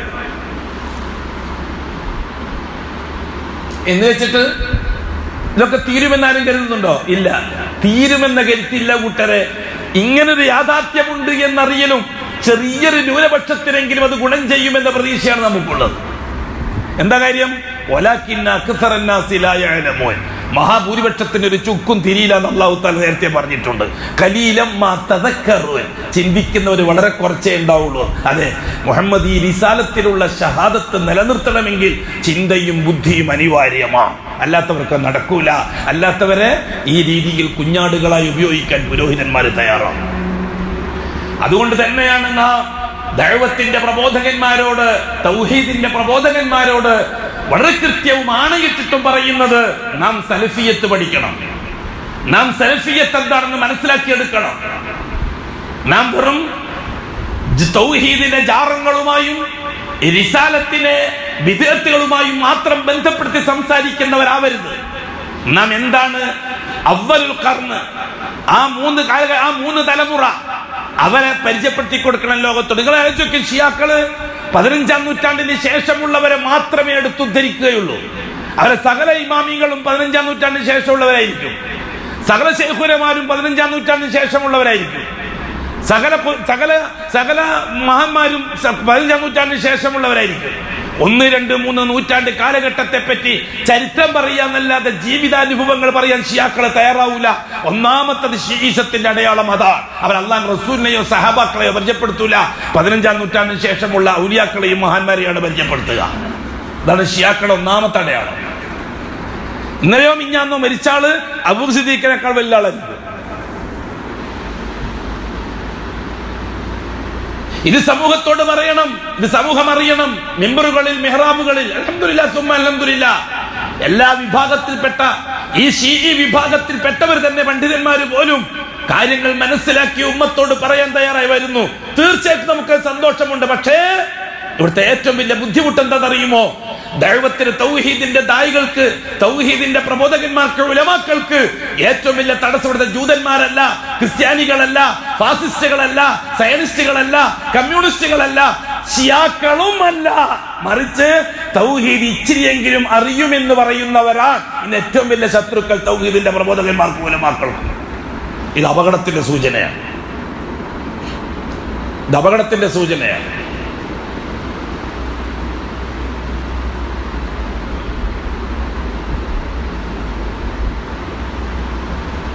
ബഹുമാനമുള്ള സുഹൃത്തുക്കളെ, സഹോദരന്മാരെ, അബ്ദുല്ലാഹ് ഇബ്നു സബ ആദ്യം ചെയ്തത് എന്താണെന്നറിയുമോ? തരീഖത്ത് ഉണ്ടാക്കുകയാണ് ചെയ്തത്. മുഹമ്മദി കുടുംബം, അഹ്ലുബൈത്തിന്റെ ബഹുമാനം പറയാനുള്ള തരീഖത്ത് ഉണ്ടാക്കിയത്. അബ്ദുല്ലാഹ് ഇബ്നു സബ മദീനയിലെ വീടാന്തരം കയറി അഹ്ലുബൈത്തിന്റെ പോരിശ പറയുകയായിരുന്നു. നബി കുടുംബത്തിന്റെ മഹത്വം പറയുകയായിരുന്നു. ആർക്കാണ് ഈ വ്യത്യാസം? ആർക്കാണ് ബുദ്ധിമുട്ട്? മദീനത്തെ ഓരോ വീട്ടിലും കയറി അഹ്ലുബൈത്തിന്റെ പോരിശ പറഞ്ഞു, ആ അഹ്ലുബൈത്തിന്റെ മഹത്വം പറഞ്ഞു, ഖുർആനും ഹദീസും എടുത്ത് ഉദ്ധരിച്ചു. കുറച്ചു കാലം അങ്ങനെ പോയി. ആൾക്കാരെ കിട്ടാൻ തുടങ്ങി, ചെറിയ ചെറിയ യൂണിറ്റുകൾ ഉണ്ടാകാൻ തുടങ്ങി. ക്രമേണ മഹത്വം അലിയിൽ കേന്ദ്രീകരിച്ചുകൊണ്ട് പറയാൻ തുടങ്ങി. കുറച്ച് മാസങ്ങൾ അലി റളിയല്ലാഹു തആല അൻഹുവിന്റെ മഹത്വം പറയാൻ തുടങ്ങി. അങ്ങനെ മുഹമ്മദിൽ നിന്ന് അലിയിലേക്കും അലിയിൽ നിന്ന് മുഹമ്മദിലേക്കും കണക്ഷനായി. പാവപ്പെട്ട സാധാരണക്കാരന്റെ മനസ്സ് പാകപ്പെടുത്തിയെടുക്കുകയായിരുന്നു ഇവർ. ക്രമേണ പിന്നെ എന്തായി? രാഷ്ട്രീയത്തിലേക്ക് കടന്നു. മദീനയിലും യമനിലും ഇറാഖ് കൈറോവിലും മറ്റും അബ്ദുല്ലാഹ് ഇബ്നു സബഈന്റെ തരീഖത്തുകൾക്ക് യൂണിറ്റുകൾ ഉണ്ടായി. ആ യൂണിറ്റുകളെ ഉപയോഗിച്ചുകൊണ്ട് രണ്ടാമത്തെ സ്റ്റെപ്പിലേക്ക് കടന്നു. സിയാസത്തുൽ ഇസ്ലാമിയ, ഇസ്ലാമിക രാജ്യം, ഇസ്ലാമിക രാഷ്ട്രം. റസൂലുള്ളാഹി സ്വല്ലല്ലാഹു അലൈഹി വസല്ലം തങ്ങളുടെ കുടുംബത്തിൽപ്പെട്ട ആളാണ് അലി. ആ അധികാരം വെട്ടിപ്പിടിച്ചതാണ് അബൂബക്കർ. അബൂബക്കർ ഖുറൈശിയല്ല, ഉമർ ഖുറൈശിയല്ല. അതേപോലെ തന്നെ അബൂബക്കർ ഹാഷിമിയല്ല, ഉമർ ഹാഷിമിയല്ല, ഉസ്മാനും ഹാഷിമിയല്ല. അലി മാത്രമാണ് ഹാഷിം തറവാട്ടിൽ അഷ്റഫുൽ അഹ്ലു ബൈത്ത്. അതുകൊണ്ട് തന്നെ നാട്ടിന്റെ ഖലീഫയാവേണ്ടത് അലി റളിയല്ലാഹു തആല. ഇന്നലെ മിഞ്ഞാന്ന് മുതൽ അങ്ങോട്ട് അഹ്ലുബൈത്തിന്റെ പോരിശ പറഞ്ഞ് തലയിൽ കയറ്റിക്കൊടുത്ത സാധാരണക്കാരായ സമൂഹം സ്വാഭാവികമായും ഈ പറഞ്ഞത് ശരിയല്ലേ എന്നുള്ളതെത്തി. തരീഖത്തുകൾ എപ്പോഴും അപകടകാരികളാകുന്ന ഇപ്രകാരമാണ്. അവസാനം ഈ സമൂഹത്തെ വിളിച്ചുകൂട്ടി അബ്ദുല്ലാഹ് ഇബ്നു സബഈന്റെ നേതൃത്വത്തിൽ യോഗം. എങ്കിൽ ഉസ്മാൻ ഇന്ന് അധികാരത്തിൽ, ഉസ്മാൻ ഉമയ്യ ഗോത്രത്തിൽപ്പെട്ട ആളാണ്, അലി ഹാഷിം കുടുംബത്തിൽപ്പെട്ട ആളാണ്. അലിയാണ് ഭരണാധികാരിയാവേണ്ടത്. അനധികൃതമാണ് ഉസ്മാന്റെ ഭരണാധികാരം. അഹ്ലു ബൈത്ത് നിങ്ങൾക്ക് ഞാൻ പറഞ്ഞു തന്നിട്ടില്ലേ? അഹ്ലു ബൈത്തിന്റെ പോരിശ പറഞ്ഞു തന്നിട്ടില്ലേ? നിങ്ങൾക്ക് എന്താ മനസ്സിലാകുന്നില്ലേ? ആ ശരി, എങ്കിൽ നമുക്ക് വിടാൻ പാടില്ല. ഇവരാണ് ഉസ്മാൻ റളിയല്ലാഹു തആല അൻഹുവിനെ കൊന്നത്. തുടക്കം അഹ്ലു ബൈത്തിന്റെ ഹുബ്ബുൻ നബി, രണ്ടിലെ ഹുബ്ബുർ റസൂൽ, ഹുബ്ബു അഹ്ലു ബൈത്ത് റസൂലില്ല. തുടക്കം. ഒടുക്കം ഉസ്മാൻ റളിയല്ലാഹുവിന്റെ കൊല. പിന്നെ നടക്കുന്നത് ഇന്ന് വരെയും ഷീഇയ്യത്തിന്റെ വളർച്ച അതിൽ നിന്ന് വന്നതാണ്. ബഹുമാനമുള്ള സുഹൃത്തുക്കളെ, സഹോദരന്മാരെ, ഇറാനിൽ ഷാരിസ Pahlavi OBC, ഷിയാക്കളെക്കാൾ അപകടകാരിയല്ല Pahlavi. ഖുമൈനിയേക്കാൾ അപകടകാരിയല്ല Pahlavi. Pahlavi ദുർമാർഗിയാണ്, കൊലയാളിയാണ്, ഒക്കെ ശരിയാ. എന്നാലും ഖുമൈനിയേക്കാൾ തോന്നിയവാസിയല്ല. ആ ഖുമൈനി ഇസ്ലാമിന്റെ അഡ്രസ് പറഞ്ഞ് തരീഖത്തുണ്ടാക്കി ഇറാനിൽ. ഷാരിസ പഹ്ലവി അഷ്റഫുൽ ഖൽഖിനെതിരാണെന്ന് വരുത്തി തീർത്തു അവന്റെ അമലുകൾ വെച്ചുകൊണ്ട്. എന്നിട്ട് പാവപ്പെട്ട സമൂഹത്തെ അണിനിർത്തിക്കൊണ്ട് ഇസ്ലാമിക വിപ്ലവം എന്നും പറഞ്ഞ് ഷീഈ വിപ്ലവം നടത്തി. ഇപ്പോഴോ കുനൂത്ത് ഓതുന്ന സന്ദർഭത്തിലും ഇറാനിലെ മൊല്ലമാർ ഓതുന്നത് അല്ലാഹുമ്മൽ അൻ അബൂബക്കർ, അബൂബക്കറിനെ നീ ശപിക്കണേ അല്ലാ. അല്ലാഹുമ്മൽ അൻ ഉമർ, ഉമറിനെ ശപിക്കണേ അല്ലാ. അല്ലാഹുമ്മൽ അൻ ഉസ്മാൻ, ഉസ്മാനെ ശപിക്കണേ അല്ലാ. ഇന്നത്തെ അവസ്ഥയിൽ പറഞ്ഞത്, ഇന്നും ഇറാനിൽ നടക്കുന്ന പള്ളികളിൽ സുബഹിക്ക് കുനൂത്ത് ഓതുമ്പോൾ ചൊല്ലുന്ന ദുആണിത്. ഏകമുദ്രാവാക്യം ലാ ഇലാഹ ഇല്ലല്ലാഹ് മുഹമ്മദുർ റസൂലുള്ളാഹ് അലി വലിയുള്ളാഹ് ആയിഷ മല്ലൂന. ലാ ഇലാഹ ഇല്ലല്ലാഹ് എല്ലാവർക്കും അറിയാം, മുഹമ്മദ് റസൂലുള്ളാഹ് എല്ലാവർക്കും അറിയാം, അലി വലിയുള്ളയോ എല്ലാവർക്കും അറിയില്ല, ആയിഷ മല്ലൂന ശപിക്കപ്പെട്ടവൾ ആയിഷ. ഇത് പറഞ്ഞാലേ ഇറാനികളെ ഷിയാക്കളെ ഈമാൻ സഹിയാവുള്ളൂ. അലി അല്ലാഹുവിനെ ശപിക്കപ്പെട്ടവൾ എന്ന് പറഞ്ഞാലേ ഷിയാക്കളെ ഈമാൻ സഹിയാവുള്ളൂ. ആ ഇറാനിലേക്കാണ് ഇവിടുത്തെ ഷിയാക്കൾ ഇടക്കിടക്ക് കഴുത്തിന് കോണോനും കെട്ടിട്ട് പോയിക്കൊണ്ടിരിക്കുന്നത്. കോട്ടും കെട്ടി കെട്ടിന് കോണോനും കെട്ടി, കോണം കെട്ടി കോട്ടി എന്ന് പറയുന്നപ്പോ എല്ലാവർക്കും അലർജിയാ. ഒന്നും പറയാൻ പാടില്ല, എല്ലാം സെക്യുലർ ആയിരിക്കണം എന്നാണ്, എല്ലാം സെക്യുലർ ആയിരിക്കണം, ഒന്നും പറയാൻ പാടില്ല. നമ്മൾ ബഹുസ്വര സമൂഹത്തിൽ ജീവിക്കുന്നവരാണ്. അതുകൊണ്ട് സകല കോണവും കെട്ടികളെയും നമ്മൾ അംഗീകരിച്ചേ പറ്റൂ. എന്നിട്ട് തൗഹീദ് പറയുക, അല്ല തൗഹീദ് മനസ്സിലായി ആണോ? ആ ശരി. അള്ളാഹു മനസ്സിലാക്കാൻ തൗഫീഖ് നസീബാക്കി തരട്ടെ. പറഞ്ഞു വന്നത്, നാം പറഞ്ഞ വിഷയത്തിൽ നാം മാറിയിട്ടില്ല. നമ്മൾ വിഷയം അടിസ്ഥാനപരമായി എത്ര പ്രധാനപ്പെട്ട വിഷയമായതുകൊണ്ട് പറഞ്ഞതാണ്. നാം അന്ന് പറഞ്ഞു വെച്ച കാര്യം, ആഖിറത്തിൽ അല്ലാഹ് ചർച്ച ചെയ്യുന്നത് ആദർശത്തെയാണ്, ആവശ്യങ്ങളെ പറ്റിയല്ല. ദുനിയാവിൽ അല്ലാഹ് ചർച്ച ചെയ്യുന്നത് ആവശ്യങ്ങളെ പറ്റി. ആവശ്യങ്ങളുമായി ആദർശത്തെ ബന്ധിപ്പിക്കുന്നത് ആഖിറത്തിന് വേണ്ടിയാണ്. നീ ഭക്ഷണം കഴിക്കണം, അത് ദുനിയാവിന്റെ ആവശ്യമാണ്. ഹലാലായ മുതലുകൊണ്ടായിരിക്കണം, അത് ആഖിറത്തിന്റെ ആവശ്യമാണ്. നീ വെള്ളം കുടിക്കണം, ദാഹം തീരാൻ ആവശ്യമാണ്, ആ കുടിക്കുന്ന വെള്ളം ഹലാലായിരിക്കണം, അത് ആഖിറത്തിന്റെ ആവശ്യമാണ്. മറക്കിരിക്കാൻ കക്കൂസ് വേണം, എന്തിന്?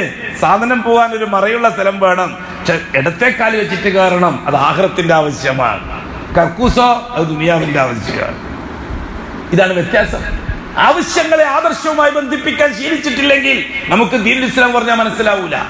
അതുകൊണ്ട് അല്ലാഹു സുബ്ഹാനഹു വ തആല നമുക്ക് പഠിപ്പിച്ചു തന്ന ദീനുൽ ഇസ്ലാമിന്റെ അടിസ്ഥാന പ്രമാണം ഷഹാദത്തു അല്ലാ ഇലാഹ ഇല്ലല്ലാഹ് വ അന്ന മുഹമ്മദുർ റസൂലുള്ളാഹ്. ലാ ഇലാഹ ഇല്ലല്ലാഹ് ഷഹാദയ്ക്ക് ഞാൻ തയ്യാറാണ്, മുഹമ്മദുർ റസൂലിന്റെ ഷഹാദത്തു ഞാൻ തയ്യാറാണ്. ലാ ഇലാഹ ഇല്ലല്ലാഹ് കൊടുത്ത കരാർ ലംഘിക്കുന്ന ഒന്നും എന്റെ ഭാഗത്തൊന്നും ഉണ്ടാവൂല. മുഹമ്മദുർ റസൂലിലേക്ക് കൊടുത്ത ഷഹാദത്ത് ലംഘിക്കുന്നവരുണ്ടാവില്ല. റബീഉൽ അവ്വൽ മാസം എന്ന നിലക്ക് എന്ത് കാര്യം ചെയ്താലും മുഹമ്മദീ റിസാലത്തിന് കൊടുത്ത ഷഹാദത്തിന്റെ ലംഘനമാണ്. അതുകൊണ്ട് തന്നെ ഈമാൻ ബാത്തിലാണ്. അല്ലാഹു ഇൽമിൽ ഒരുപാട് ഒരുപാട് ഒരുപാട് ബറക്കത്തും അമൽ ചെയ്യാൻ അതിലേറെ തൗഫീഖും തന്ന് അനുഗ്രഹിക്കട്ടെ. അഖൂലു ഖൗലി ഹാദാ വല്ലാഹു അഅലം വഅസ്തഗ്ഫിറുല്ലാഹൽ അലീം. സുബ്ഹാനകല്ലാഹുമ്മ വബിഹംദിക അഷ്ഹദു അൻ ലാ ഇലാഹ ഇല്ലാ അൻത അസ്തഗ്ഫിറുക വഅതൂബു ഇലൈക. സുബ്ഹാന റബ്ബിക റബ്ബിൽ ഇസ്സത്തി അമ്മാ യസിഫൂൻ വസലാമുൻ അലൽ മുർസലീൻ വൽഹംദുലില്ലാഹി റബ്ബിൽ ആലമീൻ. ഇച്ചിരി നോക്കിയോ